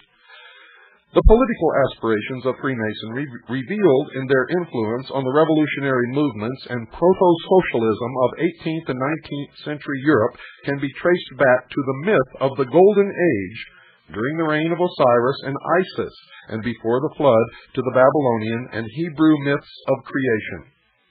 Occult tradition alleges that Hiram Abiff was secretly a member of an ancient society known as the Dionysian artificers, who first appeared about 1000 BC when the temple at Jerusalem was being erected. They took their name from the Greek god and possessed secret signs and passwords by which they recognized each other, were divided into chapters or lodges ruled by a master, and were dedicated to helping the poor. They established lodges in all the Mediterranean lands, and their influence spread as far east as India. With the rise of the Roman Empire, lodges were founded in Central and Western Europe and in the British Isles. The artificers were connected with another secret society known as the Ionians. Members of this society had settled in Asia Minor and were dedicated to the spreading of civilization, especially in its Greek form, to what they regarded as the barbarian world. Allegedly, the Ionians were responsible for the famous temple of the goddess Diana at Ephesus. Architects from this society, together with members of the Dionysian artificers, traveled from Tyre to work on Solomon's temple. Later, the artificers called themselves the Sons of Solomon and used his magical seal, two interlaced triangles representing the union of the male and female energies, as their trademark. The artificers who settled in Israel founded the Chassidims, who were a guild of craftsmen skilled in the repair of religious buildings. Now, this new sect was instrumental in the foundation of the mystical Jewish group called the Essenes. The Essenes became famous through the discovery of the Dead Sea Scrolls. In occult tradition, Jesus of Nazareth was an Essene, and there are connections between this group and the medieval Knights Templar. The Dionysian artificers believed that the temples they built had to be reconstructed according to the principles of sacred geometry, which reflected the divine plan of God. They constructed religious buildings to represent the human body as a symbol of the universe. They also promoted the political idea of utopia on earth, which was expressed in symbolic form. The hammer and the chisel of the mason became the cosmic forces which shaped the spiritual destiny of mankind. The Roman architect and master builder, Vitruvius, born in the 1st century AD, was influenced by the Dionysian artificers. His theories formed the basis for the architecture of the Roman Empire, and with the rediscovery of classical knowledge in the 16th century, also had an impact on the greatest architects of the Renaissance. Vitruvius's concept of the magical theater representing the microcosmos of the world as a symbol of the macrocosmos of the universe was repeated in William Shakespeare's famous phrase, quote, "All the world's a stage, and all the men and women merely players," unquote. And in the naming of his famous theater, the Globe, it is claimed that Shakespeare was a Rosicrucian initiate who was probably familiar with these ideas. Others take it farther and believe that the Shakespearean plays were really written by Sir Francis Bacon. In Masonic tradition, Caesar Augustus is the patron of the Masons in ancient Rome and is said to have been Grand Master of the Roman College of Architects. This society was organized into guilds with symbols based on the tools of their trade, such as the plumb line, the square, compasses, and the level. The college had initiation rituals involving the pagan myth of death and rebirth, which are familiar from the Egyptian mysteries. A temple built and used by the college was unearthed at Pompeii, a city destroyed by the volcanic eruption of Mount Vesuvius in 71 AD. Among the symbols discovered in the temple were the double triangle of Solomon, the black and white tracing board first used by the Dionysian artificers, the skull, the plumb line, the pilgrim's staff, and the ragged robe. The black and white tracing board was later seen on the battle flag of the Knights Templars, and then again on the floor of the cathedral as charts. Built by the Knights Templar. These symbols later emerged in medieval masonry and also speculative Freemasonry. The traditions of the Roman college seem to have been passed on to the order of Commacene masters who flourished during the reign of the emperors Constantine and Theodosius in the 4th century AD, when Christianity was emerging as the dominant religion of the Roman Empire. According to legend, the order was founded by ex-members of the Roman college who were forced to flee from the barbarians. They set up their headquarters on the island of Commacene in Lake Como, and in 643 were placed under the patronage of the King of Lombardy, who gave the order control over all the masons and architects in Italy. The Commacene order was divided into lodges ruled by Grand Masters, wore white aprons and gloves, and recognized each other by secret signs and passwords. The order was responsible for the Lombardy and Romanesque styles of architecture, and can be seen as the link between the architects and masons who built the pagan temples and the master builders who erected the Gothic cathedrals of Western Europe in the Christian Middle Ages. There is evidence that the Comacini Masons traveled all over Europe, and according to the historian Beattie, even reached Anglo-Saxon England, where they built a church in Northumbria. Although the Masons who built the medieval churches and cathedrals were nominally Christian, the proliferation of pagan symbols and images in these ancient buildings indicates many of them were still pagans at heart. And folks, this is what I explained to you about the pyramidal structure of organization in these secret societies. Those at the bottom may go to a Christian church and really believe that they are Christian, or attend other religions. But as they progress through the degrees of initiation, they are indoctrinated into the old pagan religions, and the old gods come back to them with a vengeance until they reach the top. They are no longer Christian. They no longer worship Allah or Buddha or any of the gods or religious beliefs that they had before. They're all gone by that time, and that's the purpose.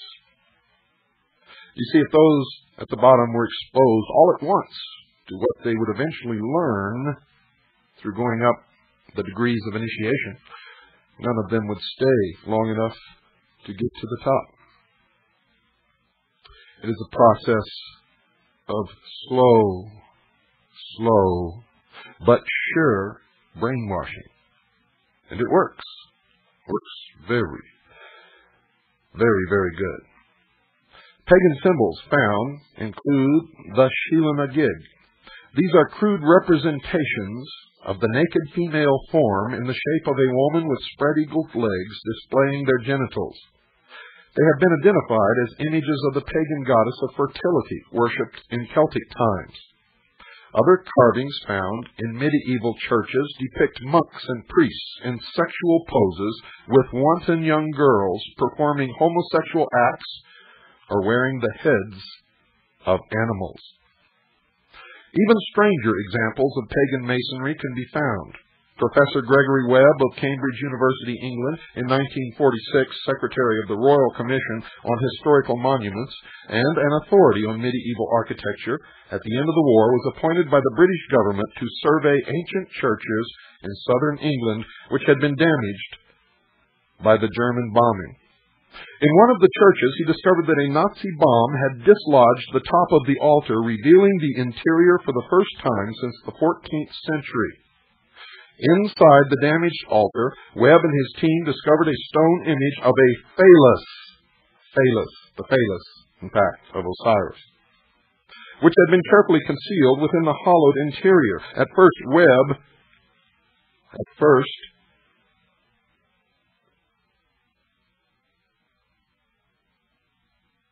they thought that this discovery was unique until he began to examine other churches. He found that virtually all, ladies and gentlemen, of the pre-Reformation churches built before the outbreak of the bubonic plague at the end of the 14th century, when church buildings ceased for a long period, had altars which hid fertility symbols, phalluses, which dedicated the Christian churches to the old pagan religion.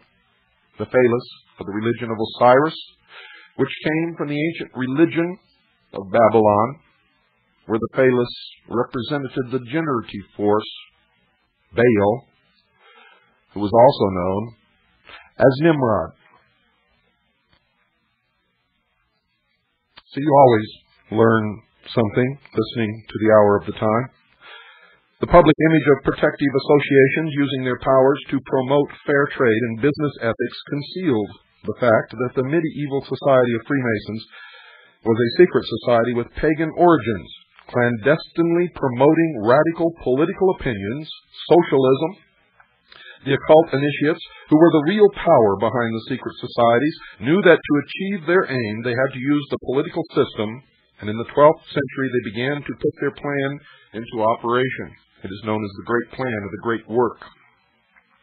It is what is bringing the New World Order to fruition, into the world. The relationship between the Pope and the Grand Masters of the secret societies, ladies and gentlemen, was an explosive one. The Church regarded the members of the secret societies as spiritual anarchists who were agents of satanic conspiracy against organized religion. The church saw them as competitors for their flock, the sheep.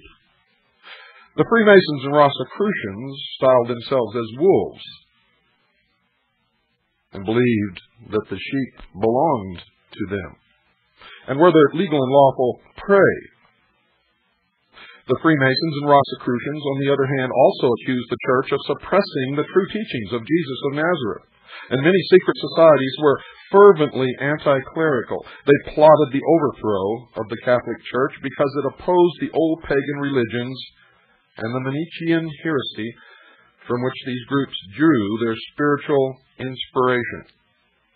If they only knew that the Catholic Church had already done it long ago, and that's why they feared the secret societies as competitors. At first, secret societies were supported by the Church.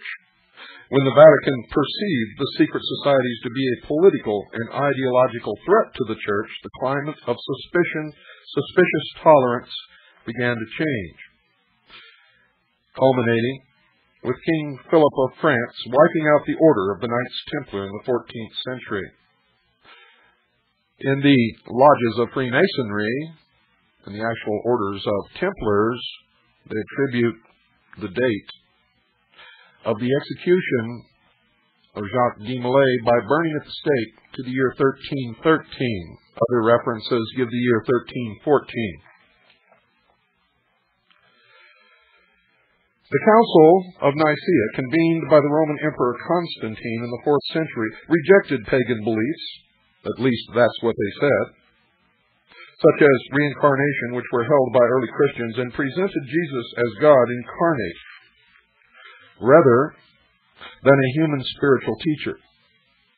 Our contemporary knowledge of the Gospel of Mark dates back to 1958, when an American professor of theology, Dr. Morton Smith, discovered references to it in a letter by Clement, preserved in a desert monastery. According to Smith, the inner teachings of Jesus were passed by him to his disciples during the initiation rite, which resembles those of the pagan mysteries. Smith interprets the ritual communion meal practiced by early Christians as a pagan rite descended from the mysteries of Isis and Osiris. It was this esoteric interpretation of Christianity which was accepted by the medieval secret societies rather than the version offered by the Church. After a brief lapse to pagan worship during the reign of Julian, the Christian religion quickly reestablished itself in Rome, and under the Emperor Theodosius, 378 to 395 AD, the worship of the old pagan gods was finally prohibited. The ideological battle between the popes and the Roman emperors they created raged for several hundred years. The point where we can discern the beginning of these secret societies' influence in this power struggle was in the reign of Frederick II, crowned as Holy Roman Emperor in 1215. With his death in 1250, the Holy Roman Empire collapsed. The Scottish Rite of Freemasonry, in the First Lodge in Carolina in the United States, received its charter from Frederick of Prussia. For 20 years, Europe was devastated by war until, in 1273, the concept of the old empire was revived with the crowning of a new Holy Roman Emperor, Count Rudolf von Habsburg, or Habsburg, meaning Castle of Hawks, in Austria. For the next 300 years, under the patronage of the Vatican, the Habsburgs extended their empire throughout Europe, based on their temporal power and the spiritual power of the Roman Catholic. Well, I just know you're all up there twisting all around the living room, aren't you? How many of you can still do it? Well, before we went on the air, Sugar Bear and I and Carolyn were doing it. And the reason I'm playing this music tonight is just kind of take everybody back to when times were really good in this country. They're trying to convince us that times were no good during the 50s and the early 60s, and that's a lie. And those of us who lived during that period know that it was the best time in the history of this country for the common man. Everyone had work if they wanted it. The American dream was becoming realized by more people than ever before in the history of this country. And what's happening now? The American dream, just since that time, has disappeared for most young people, unless they really strike it rich or get into a profession that really jerks the money out of people's pockets. They have no hope of owning their own home for many, many, many years, if ever. Most people in every family now have to work, and the children are relegated to government-controlled daycare centers. They are, in fact, occupationally orphaned as you struggle just to keep food on the table and a roof over your heads and be able to have a little bit left over for some recreation once in a while. Those of you who have managed to accumulate assets are in danger of losing them at any moment. Any moment you could find yourself homeless in the street, I guarantee it. Did you know that any one of your neighbors could call the police and tell them that you're a drug dealer? And that before 3 o'clock this coming morning, your door could come crashing down, black uniformed, flak jacketed, automatic weapon carrying Gestapo could be in your home, stripping every member of your family, searching every bodily orifice. Whether or not they find any dope, they could still confiscate all of your property, bank accounts, vehicles, and auction them off literally within 24 hours, and there's nothing that you can do about it.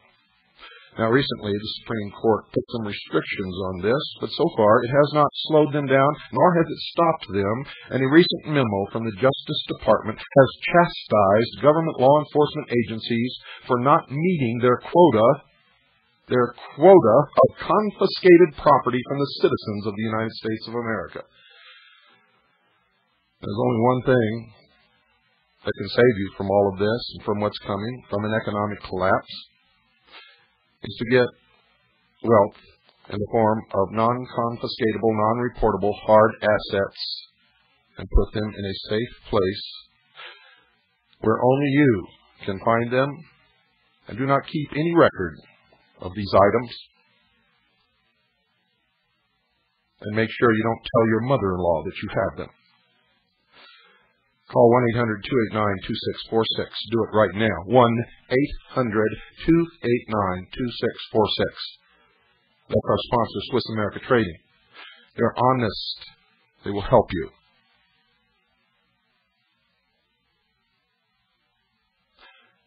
You must look around now at the faces of your loved ones. Look at them. If you cannot assure them right now, this moment, that you have taken positive steps to protect them in case any of this should happen to you and your family, if you cannot assure them that they will not be left destitute, you must call Swiss America Trading now. Do it. 1-800-289-2646. That's 1-800-289-2646. You'll be glad that you did. Bob, you didn't call Swiss America Trading, and I want you to turn around now and explain that to your wife. And I'm continuing with the article. The successful alliance between the Habsburgs and the Vatican was seriously weakened by the actions of one man, a crusading reformer who used the symbol of the Rose and Cross on his personal seal. He was the German monk, Martin Luther. When I revealed that Martin Luther was a member of the Rosy Cross, the Order of the Rosy Cross, and that his personal seal was the Rose and Cross, you should see the piles of letters I got from Protestants who blindly revere this man without knowing anything about him, chastising me for revealing to them the truth. But folks, you can write all the letters you want. You will always get the truth on the hour of the time. We may make some mistakes now and then, and if we do, as we always have done in the past, I will come on the air and correct those mistakes. But we never, ever intentionally give you anything that is untrue. Remember that. Martin Luther's personal seal was the Rose and the Cross, and he was, in fact, a member of the Order of the Rosy Cross. Martin Luther, the man whom many revere as the founder of the Protestant or Protestant movement. The Reformation, allegedly supported by the Rosicrucians and other secret societies who opposed the Catholic Church, swept through Europe. This period of the Reformation represents a key time in history during which the relationship between the Church and the secret societies changed, folks.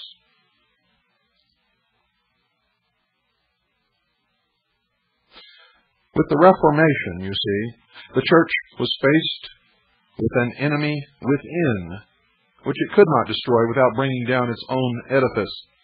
With the Reformation, the whole concept of organized religion in Europe was revolutionized overnight. And where there had been one church, now today, there are literally tens of thousands, all with different dogma, different interpretations, all professing to be the only true church, with the only truth, and with the only claim to heaven. But if you only knew. Many think that the secret societies were instrumental in this revolution. I can tell you absolutely for a fact that they were. Support from the Grand Masters was offered to the religious reformers because the Reformation was recognized as a means to weaken the influence of the Catholic Church in European affairs. In America, sad to say, much of the Catholic hierarchy has taken on this role in modern times. The Reformation effectively emasculated the political power of the Church. It laid the foundation for the Puritan movement, whose members fled religious persecution in Europe to found a new nation in the Americas based on spiritual principles drawn from Rosicrucian sources, and all of our founding fathers were members of these secret societies. And many people have also chastised me for making that claim, but it is easily proved. Easily. The problem with most of you people is you believe blindly what you're told, and you never check anything. Many of you still believe that George Washington chopped down a cherry tree, and when his father asked him who did it, he told the truth. Well, that's all a lie, folks. There was no cherry tree. He never chopped one down. His father never asked him if he did. And I really don't know if he would have told the truth or not. Most politicians don't. Most politicians do not.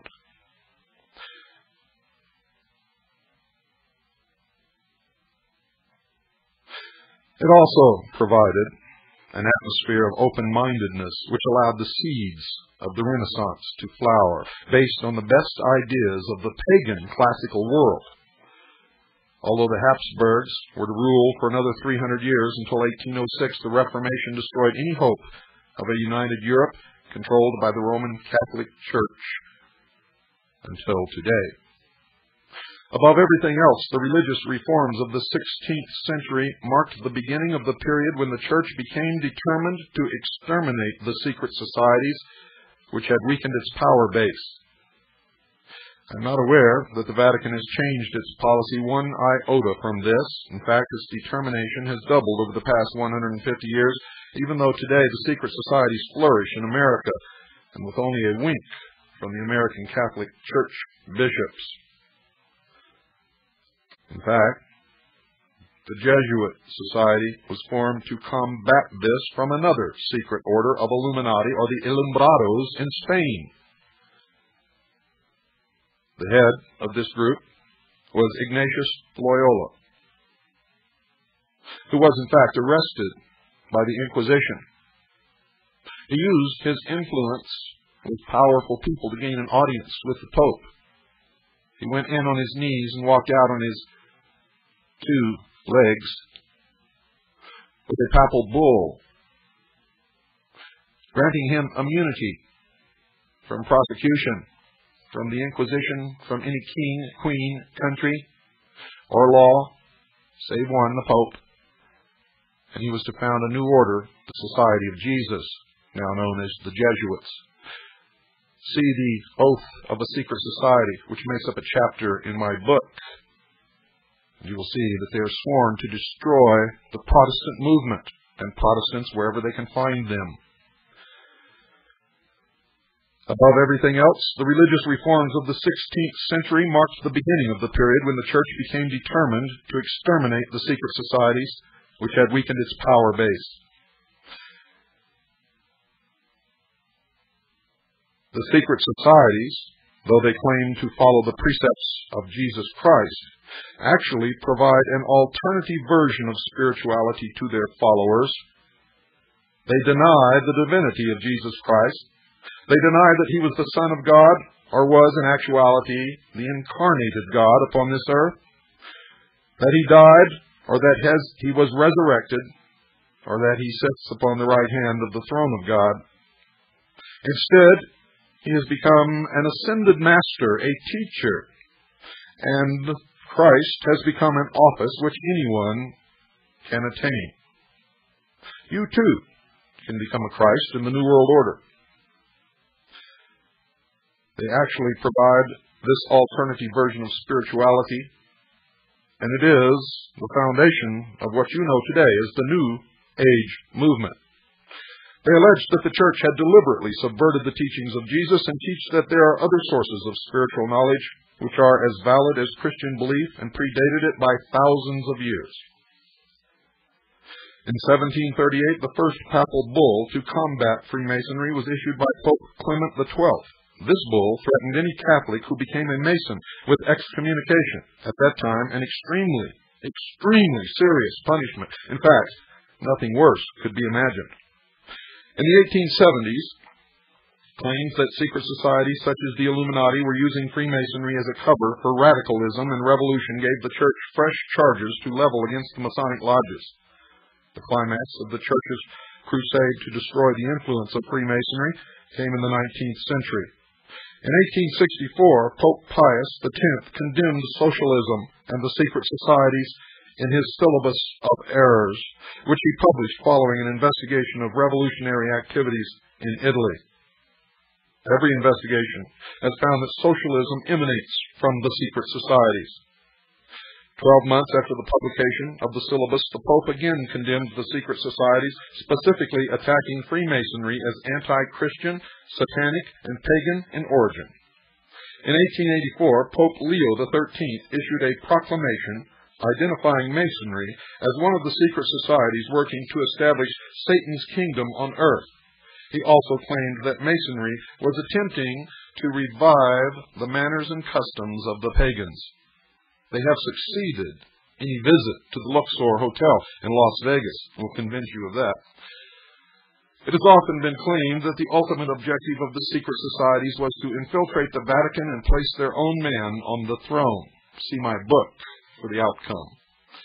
Some modern critics of the Roman Catholic Church, especially those with ultra-traditionalist views, have seen in the liberalization of the Church in recent years proof that its hierarchy has been penetrated at the highest levels by agents of the secret societies who are working for its eventual downfall.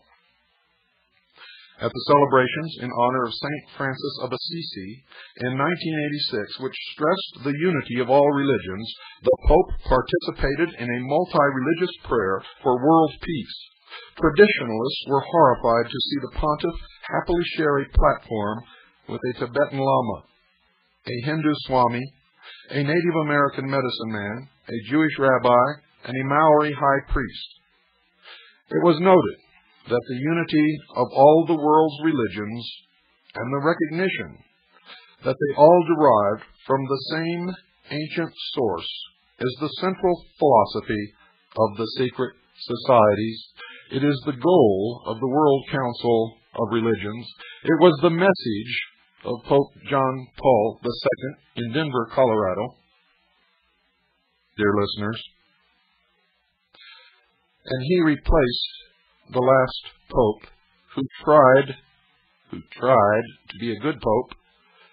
He was murdered after exactly 33 days in office. Now, I read this from La Traviata,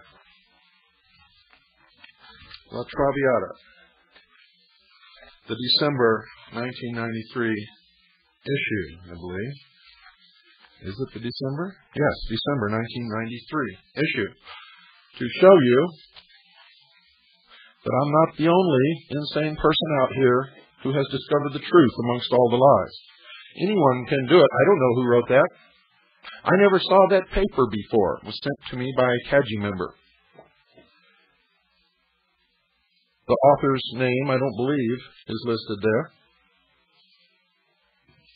And even if it was, I still don't know him. Anyone who wants to look for the truth and find it will find it. It's not hidden, ladies and gentlemen. In fact, today, even though it began as a conspiracy hundreds and thousands of years ago, today it is all being done in the open. They believe that all of us are so stupid, actually, that they even write books about it, disclosing their whole intentions, all of their plans, knowing that none of you will ever read those books.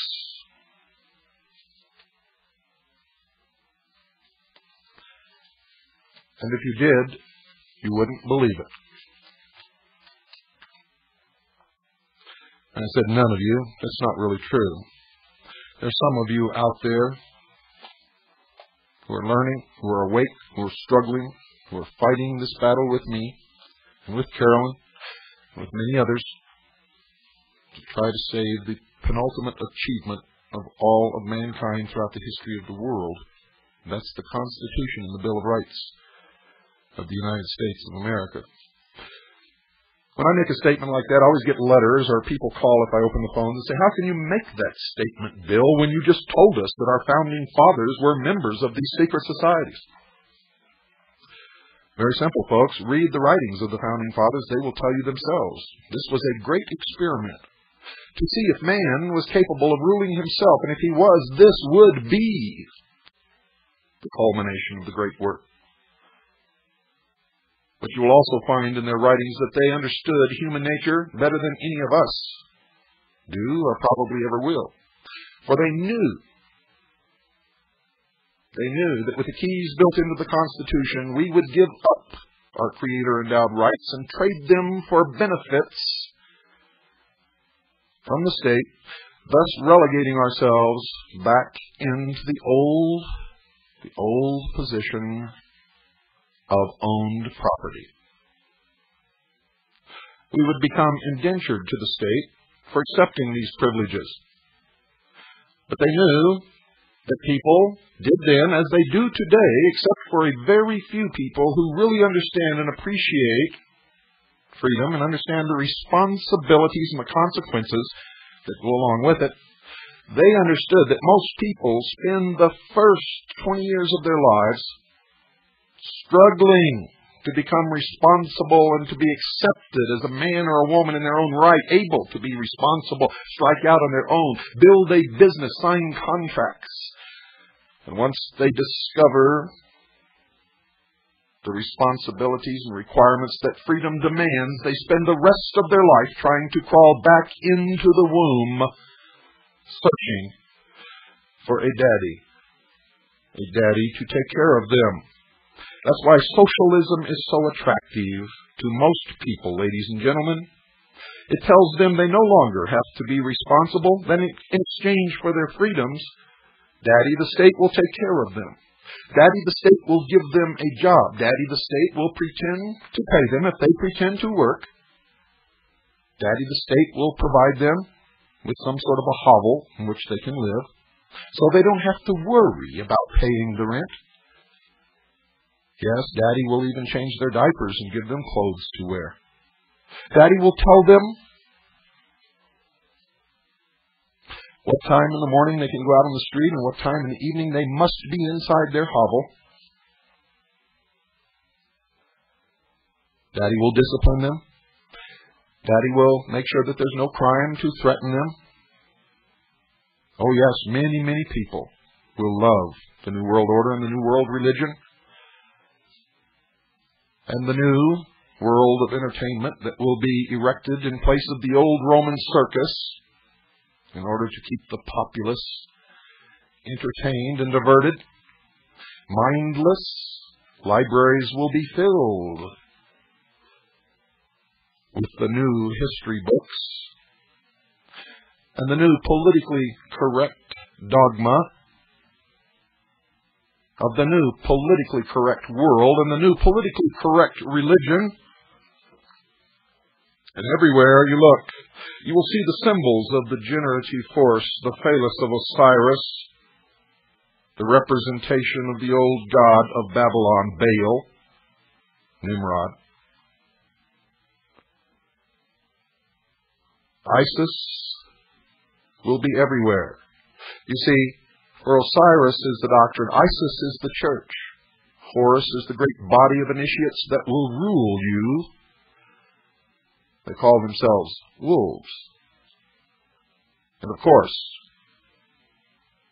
dear listeners, you are the sheep, the legal and lawful prey of the wolves. A nation or world of people who will not use their intelligence are no better than animals who do not have intelligence.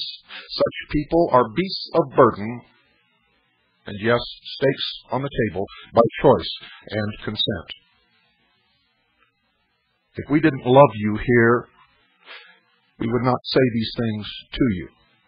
Please wake up. Good night, and God bless you all. You're listening to the Hour of the Time. Well, folks, I'm here relaxed. My tonsils, my larynx are completely laid back, and we're supposed to have a guest tonight, but so far he hasn't called. Carolyn is in studio with me, and I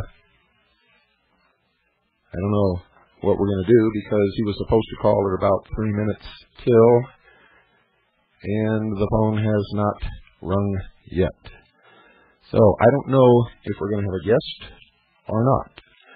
So we'll go right in to a little pre-warm-up here and see if we can just sort of wait a few minutes to find out what in the world is going on. Notice how calm, cool, and absolutely collected I am tonight. Isn't it wonderful? Well, I don't know what happened, ladies and gentlemen, but we have no guest. So we go to Plan B. You should always have a Plan B, and sometimes a Plan C, and D and E, and sometimes even Plan F. But tonight we only have Plan B.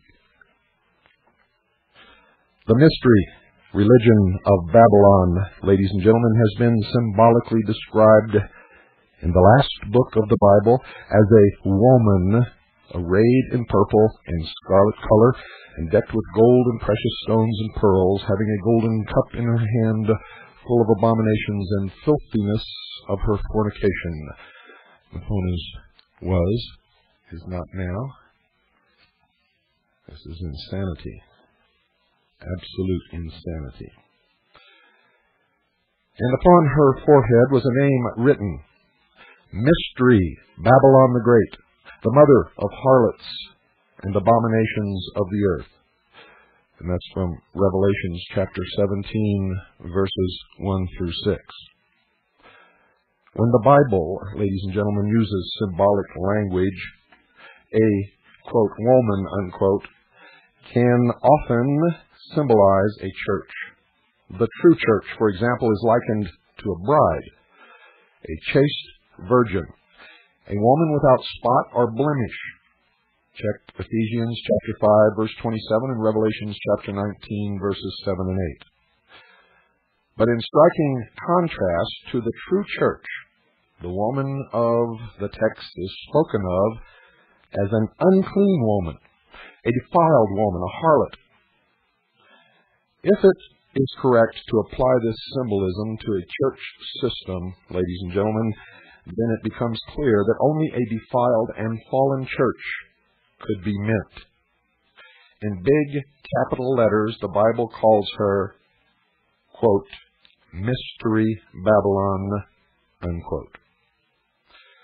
Now, when John wrote the book of Revelation, Babylon as a city had already been destroyed and left in ruins, as the Old Testament prophets had foretold And you can find that in Isaiah chapter 13, verses 19 through 22, and Jeremiah chapter 51, verse 52. But though the city of Babylon was destroyed, folks, religious concepts and customs that originated in Babylon continued on and were well represented in many nations of the world and exist in secret right up to this very day. Now, just what was the religion of ancient Babylon? How did it all begin, and what significance does it hold in modern times? How does it all tie in with what John wrote in the book of Revelation, if at all? How many of you were aware that the Iraqis have been busy for many years rebuilding the city of Babylon? Turning the pages of time back to the period shortly after the flood, men began to migrate from the east. And it came to pass, as they journeyed from the east, that they found a plain in the land of Shinar, and they dwelt there. Genesis chapter 11, verse 2. It was in this land of Shinar that the city of Babylon was built, and this land became known as Babylonia, later as Mesopotamia. Originally, it was a part of the Assyrian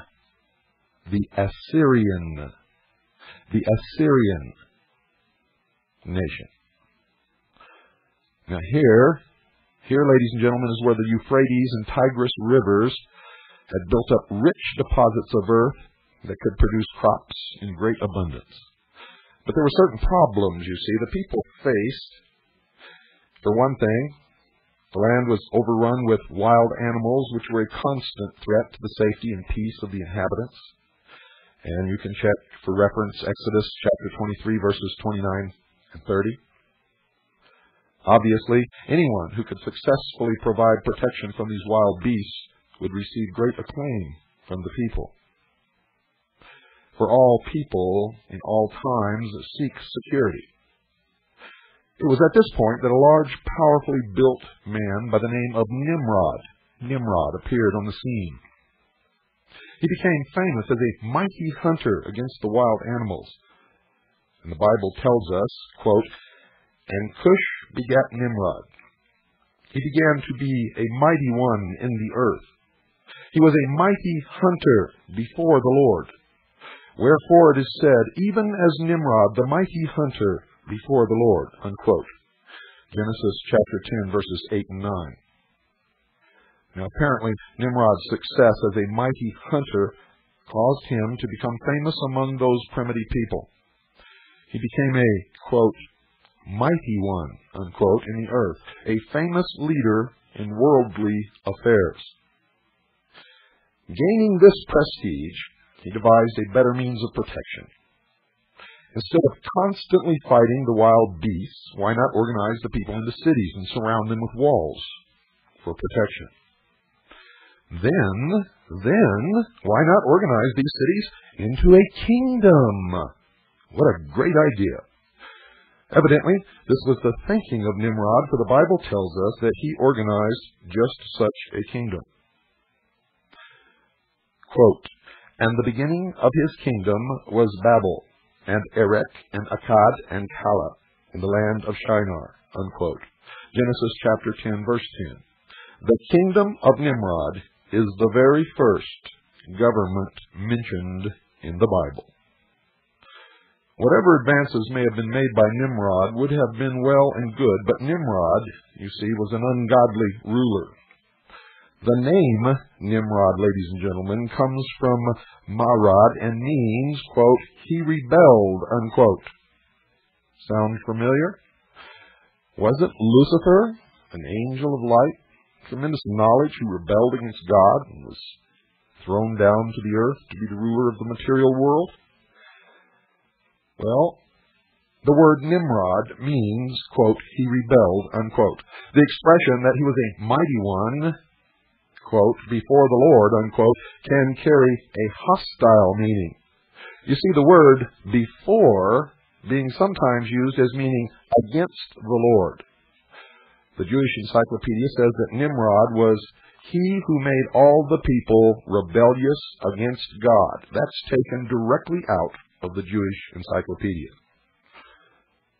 Let me say it again for you. Quote, he who made all the people rebellious against God, unquote.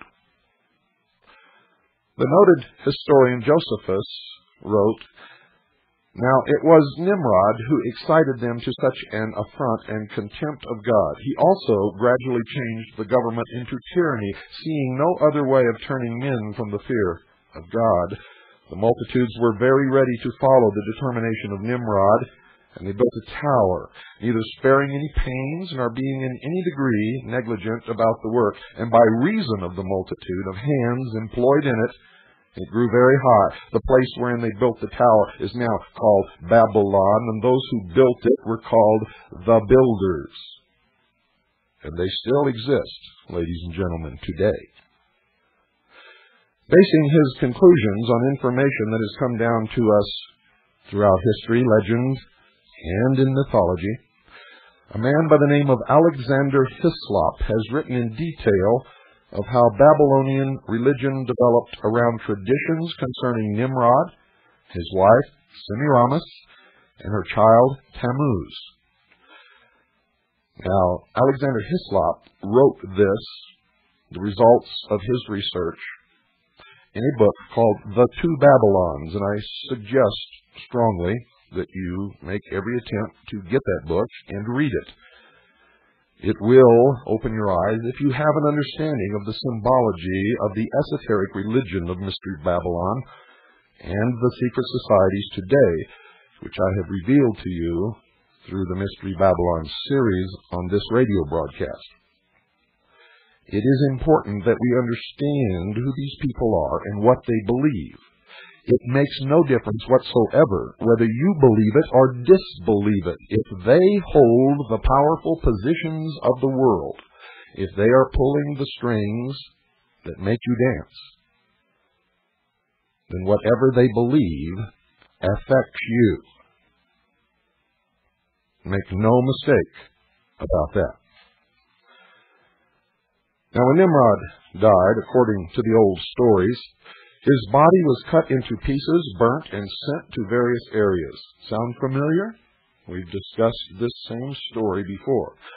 You see, the first religion is also the last religion, and it has been every religion in between, in various aspects and various forms. It has never changed. His body was cut into pieces, burnt, and sent to various areas. Similar practices are mentioned even in the Bible. Judges chapter 19, verse 29, 1 Samuel chapter 11, verse 7. Following his death, which was greatly mourned by the people of Babylon, his wife Semiramis claimed he was now the sun god, S-U-N, sun god. Later, when she gave birth to a son, she claimed that her son, spelled S-O-N, Tammuz by name, was their hero Nimrod, reborn. And this, again, has been played out throughout the mysteries and throughout every religion throughout the history of the world. Now, don't misunderstand me, ladies and gentlemen. I am by no means casting any slant or dispersion on any religion that any of you may be practicing. And making no suggestions that you should not be a part of whatever religion you belong to. I'm merely delivering a message of the truth to you all.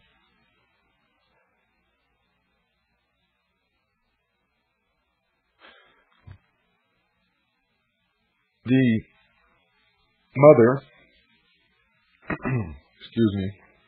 the mother of Tammuz had probably heard the prophecy of the coming Messiah to be born of a woman, for this truth was known from the earliest times, and you can check Genesis chapter 3, verse 15. She claimed her son was supernaturally conceived, and that he was the promised seed, the Savior, and she gave the first recorded virgin birth. to her son, who was Nimrod, reborn from his wife, lover, mother. Tammuz was the child's name, and he was called the promised seed, or the Savior. In the religion that developed, however, not only was the child worshipped, but the mother was worshipped also. Much of the Babylonian worship was carried on through mysterious symbols. You see, it was a mystery religion. The golden calf, for example, was a symbol of Tammuz, son of the sun god, Nimrod. The calf, or the bull, was actually the symbol during that age of the astrological house through which the sun was moving. It was called, and still is called, Taurus, the bull. Later, when the sun moved out of the house of Taurus and into the house of Capricorn, then the golden calf became the ram, or the goat, and was worshipped in the temple of Mendes, and to this day it is known as the goat of Mendes. Now, every once in a while I slow down for you to make sure that this sinks in, that you really understand what I am telling you. For it is important, ladies and gentlemen, that we stop being deceived and led by our nose. Those who are the puppet masters rely upon us to remain puppets. It's my intention to bring you out of the toy box and into the real world. Since Nimrod was believed to be the sun god, or Baal, fire was considered as his earthly representation. Fire was considered as his earthly representation.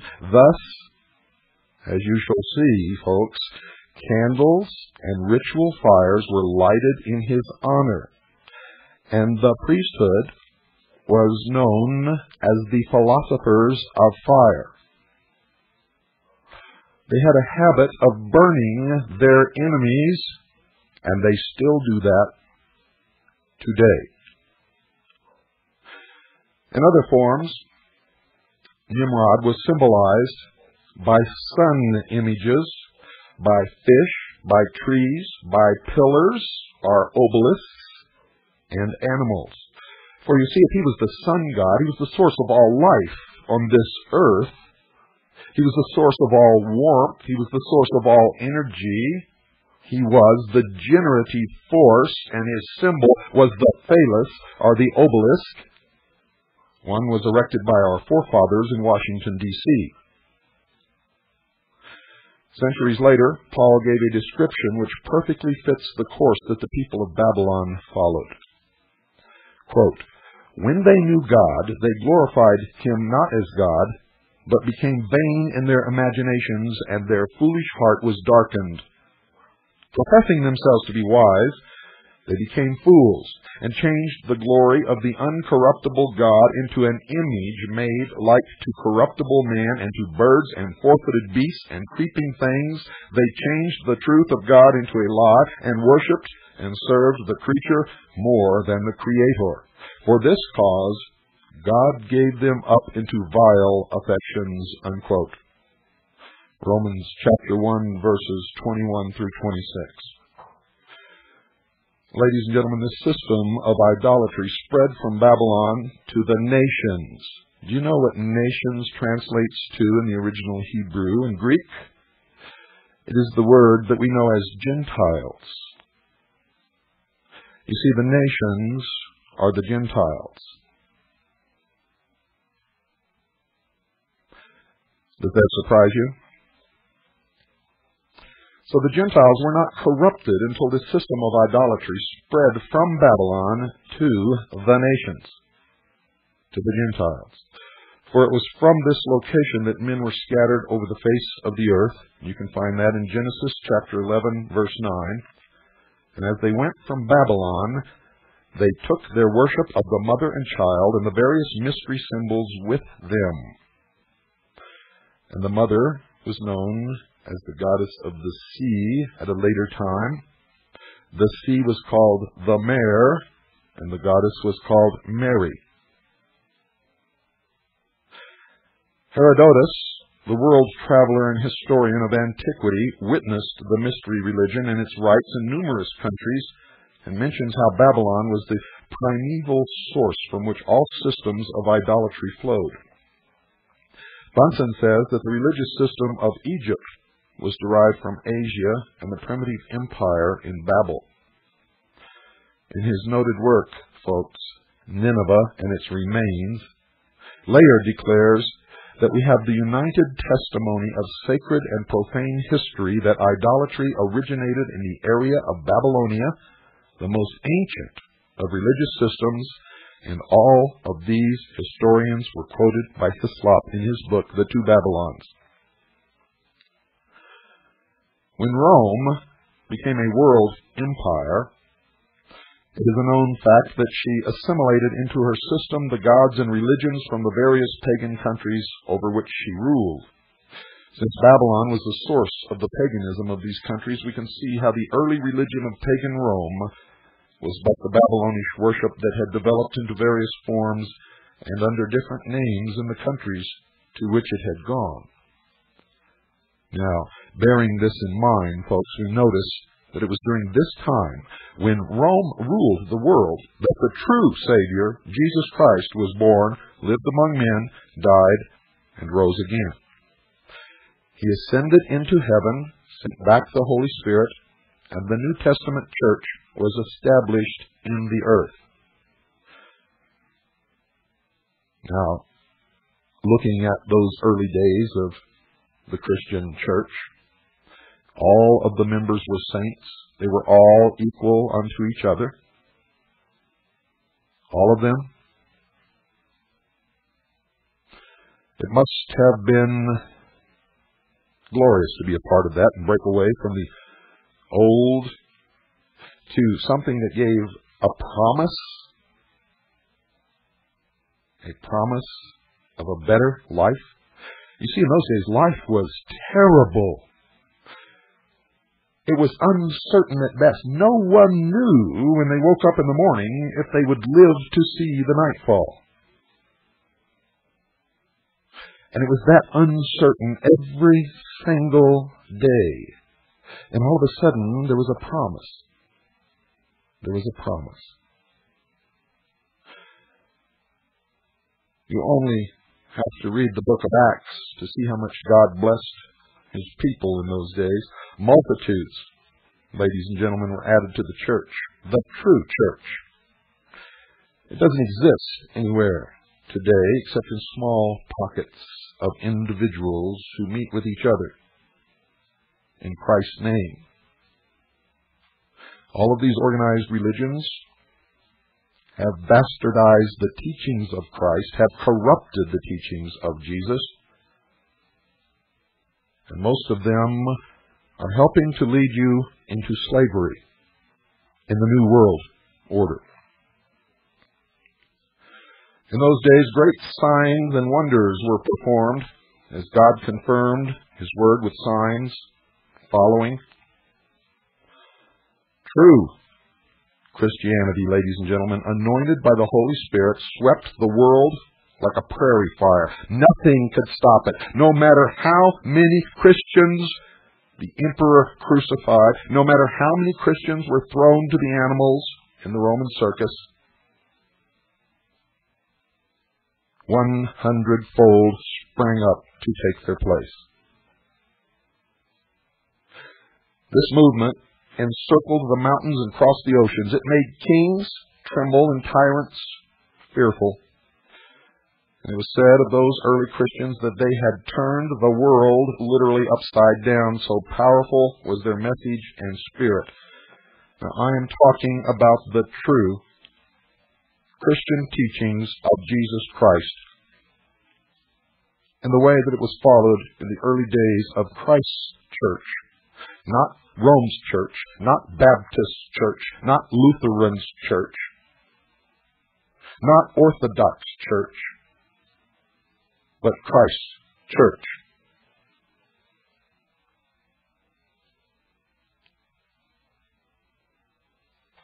Before too many years had passed, men began to set themselves up as lords over God's people in places of the Holy Spirit, instead of conquering by spiritual means and by truth.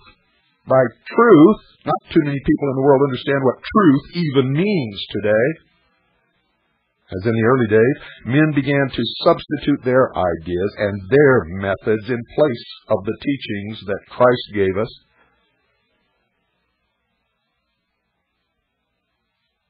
The Inquisition came from these people, not from Jesus Christ. The Crusades came from these people, not from Jesus Christ.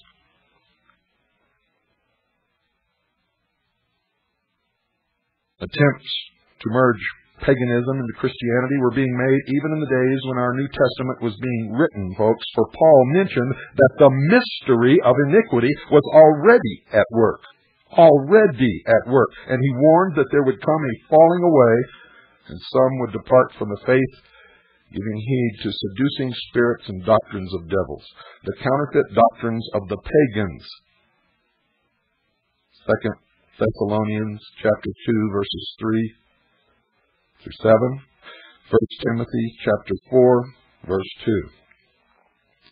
And by the time that Jude wrote the book that bears his name, it was necessary for him to exhort the people to earnestly contend for the faith that was once delivered unto the saints.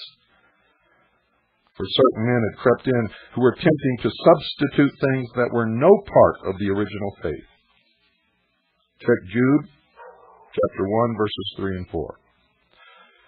Christianity, folks, came face to face with the Babylonian paganism in its various forms that had been established in the Roman Empire. The early Christians refused to have anything to do with its customs and beliefs. And we all know what happened. Much persecution resulted. Many Christians were falsely accused, thrown to the lions, burned at the stake, and in other ways tortured and martyred. And for their own safety, they went underground in the catacombs and in the caves, and they formed their own secret society, which was known then as the Friendly Open Secret Society, and their symbol to mark their way was a fish.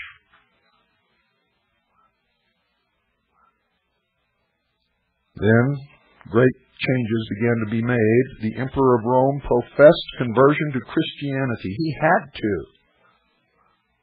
For Rome would have fallen just as sure as a tree in the forest falls to the axe, if he had not made that move. Don't go away, ladies and gentlemen. I'll be back right after this very short pause. In those early days of the real church, Christ's church, who practiced exactly what he taught them, great changes began to take place that have affected us right up to this very day. What a shock it must have been when Constantine professed a conversion to Christianity after stating that he had seen the vision of a cross in the sky. And some accounts say that he didn't see it in the sky during daylight, but he saw it in a dream. And ladies and gentlemen, because he never accepted Christ during his entire life, and in fact was a pagan sun worshiper, I question whether he ever saw a cross at all. You see, because history says and records very clearly that Constantine never accepted Christ as his Savior. He never really followed the teachings of Christ. He was, in fact, a sun worshiper. He practiced the mystery religion of Babylon. But he was, in fact, the Emperor of Rome. Rome very quickly became, ladies and gentlemen, the Catholic Church, and the Roman Emperor became the Pope.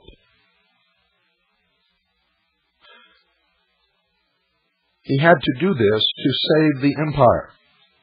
The symbol of the Roman Empire and the emperor was the double-headed eagle. It signified that he ruled over both the east and the west, that the sun did not set on the Roman Empire. This symbol still is displayed upon the walls of the Vatican. And just recently, Russia adopted this symbol as its national symbol. It is the symbol of the 33rd degree of Freemasonry. And I could go on and on and on and on and on and on and on.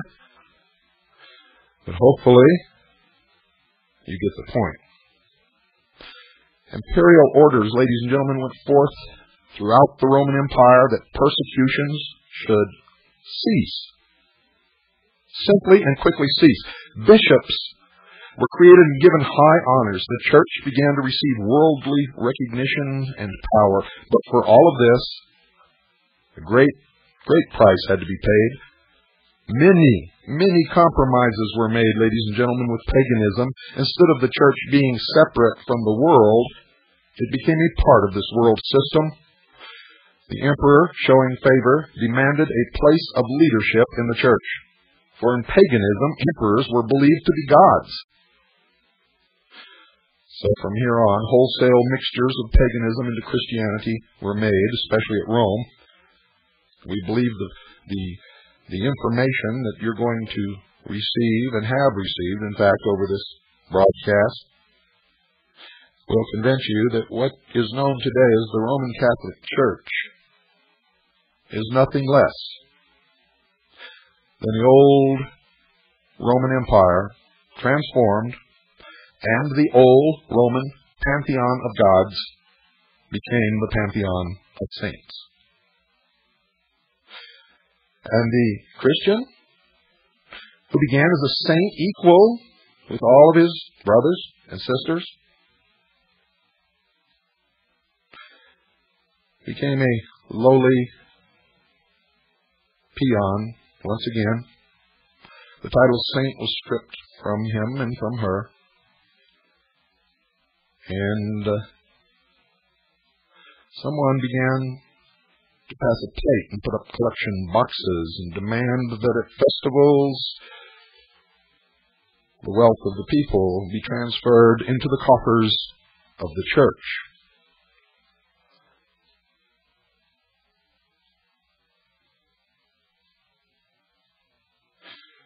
Now, I don't doubt that there are many fine, sincere, and devout Catholics. In fact, I know there are. I know there are many devout, sincere, courageous, wonderful members of the Mormon Church, and the Baptist Church, and the Lutheran Church, and the Orthodox Church, and even the Buddhist religion, and Hinduism. I've met these people all over the world. We have all, ladies and gentlemen, been deceived throughout our lives by the secular and the religious priesthood, and in many cases they are the same. They are now engaged in a grand plan to bring about a new world order. The mystery schools, who try to keep the mysteries pure, want to rule the world through a council of elders with a puppet, charismatic, religious, and political leader upon the throne of the world. And the Vatican wants the Pope to sit upon the throne of the world and rule without the council of elders. You see, they all united in the efforts to bring about world government. The only point of contention is who is going to rule. And we're the odd card, the joker in the deck. For if we want to, we could decide that neither one of them will rule, and we could determine the outcome of this battle, and we could reinstitute the real church again upon this earth as it was when Jesus taught it. He did not teach us to war against our neighbor. He did not teach us to condemn or judge our neighbor. In fact, the commandment was, "Judge not, lest ye shall be judged."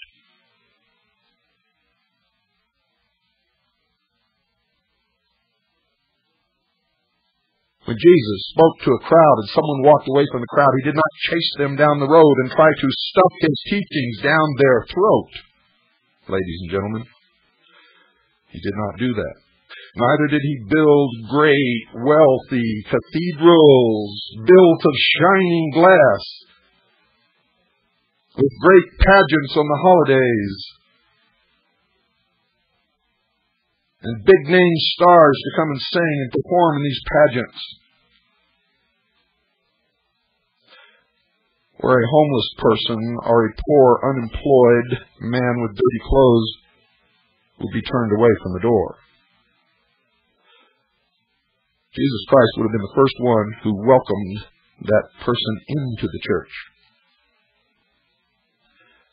And if you will look at the people that he habitually associated with, whose homes he slept in, who became his disciples, you will understand that those today who call themselves Christians do not even know the meaning of the word.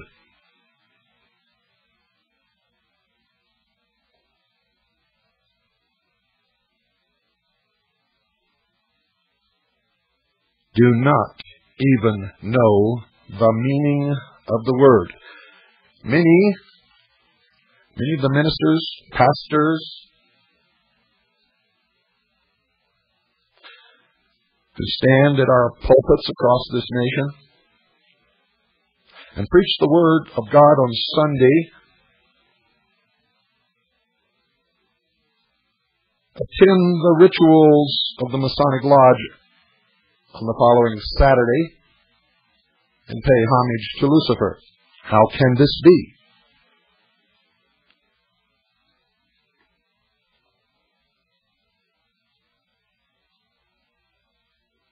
How can this be?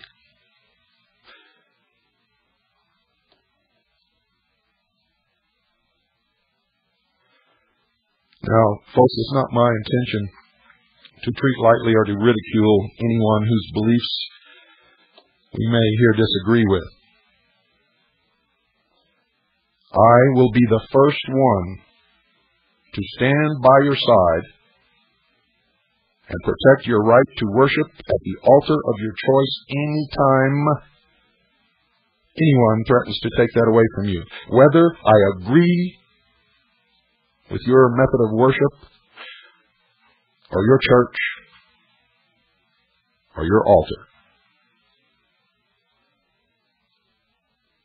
For I believe sincerely that only by protecting your right to worship at the altar of your choice is my right to worship at the altar of my choice protected.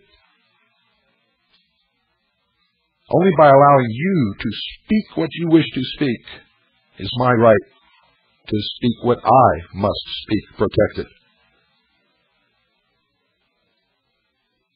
And everywhere I go, I see Christians who do not practice that at all, yet they claim to be Americans and support the Constitution and the Bill of Rights and claim to be following the teachings of Jesus Christ. And they are not. They are false Christians.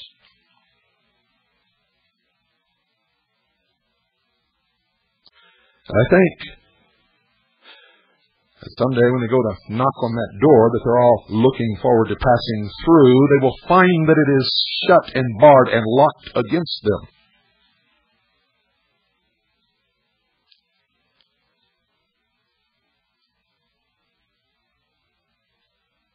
I hope that this program tonight inspires people, regardless of their church affiliation,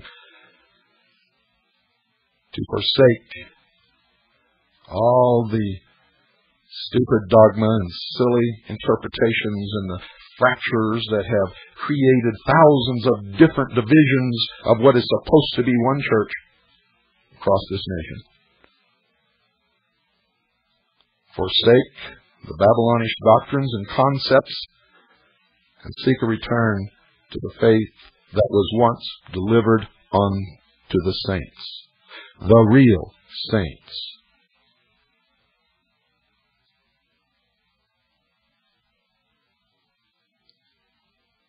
Not, ladies and gentlemen, the Roman pantheon of gods.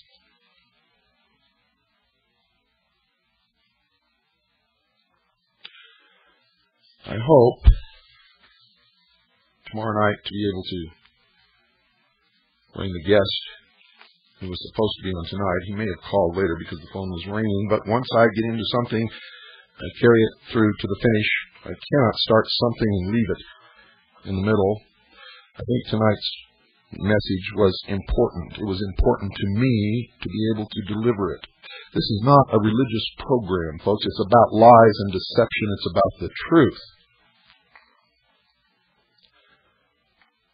And the truth is, very few people know the truth or practice the truth. Most so-called Christians spend most of their life calling Jesus Christ a liar. They've so twisted his teachings, his simple teachings. They've so turned around everything that is said. They so reach out to find verses in the Bible to promote their own agenda, whatever it may be.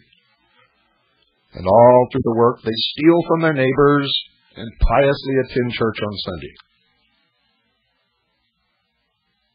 And this must stop. It must stop. All of the lies must stop. All of the deceptions must stop.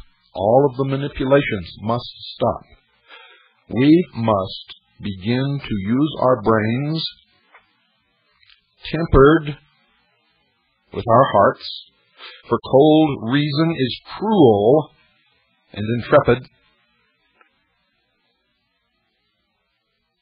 Those who believe that there's no place in this world or within humanity for emotion are the despots of the world. Conversely, those who believe that the heart should dictate everything are the fools of the world. And after all, as the ancients left us the symbol of the Sphinx to remind us, is nothing but an animal with a brain, and we spend most of our time in conflict between the animal instinct and the brain, between the emotions, desires, and temptations and what we know to be right, between the forces of good and the forces of evil.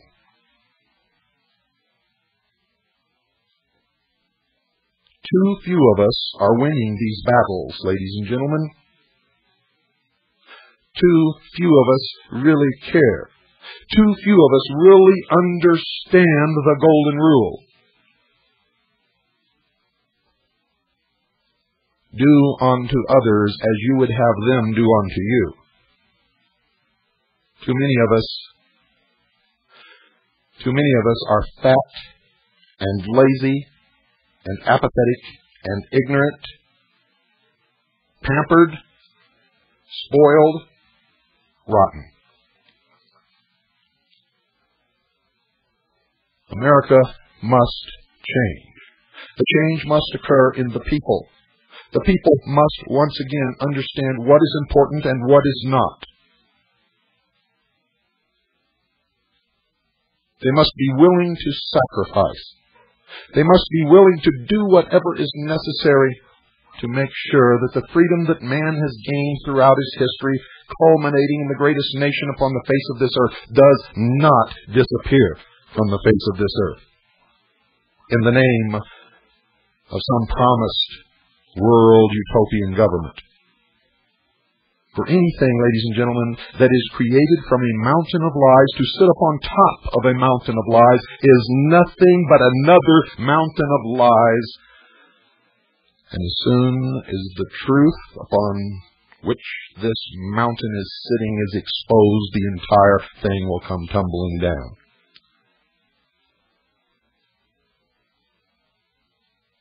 The world brought about by liars through deceit and manipulation cannot be a good thing, will not be a good thing. And those who behind it, who profess to be doing what's best for man, who profess to be acting with the best intentions for the future of mankind, belie that statement when it comes out of the same mouth that promotes the lies, that creates the deceptions, that manipulates the people into it. For if it were going to be so good, no lies would be required, no deceptions would be required, no manipulations would have to take place.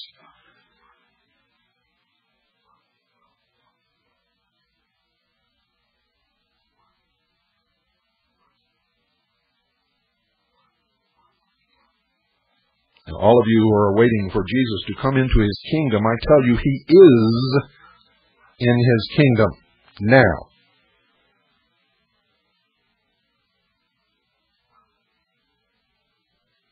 The problems with this world lie with man, have always been with man, and will be with man no matter what he tries to create, no matter how he tries to create it. If it is built by man, it is flawed. The concept that we're going to have a perfect utopian world government where imperfect men are ruled by imperfect men is ludicrous. Absolutely, 100% ludicrous.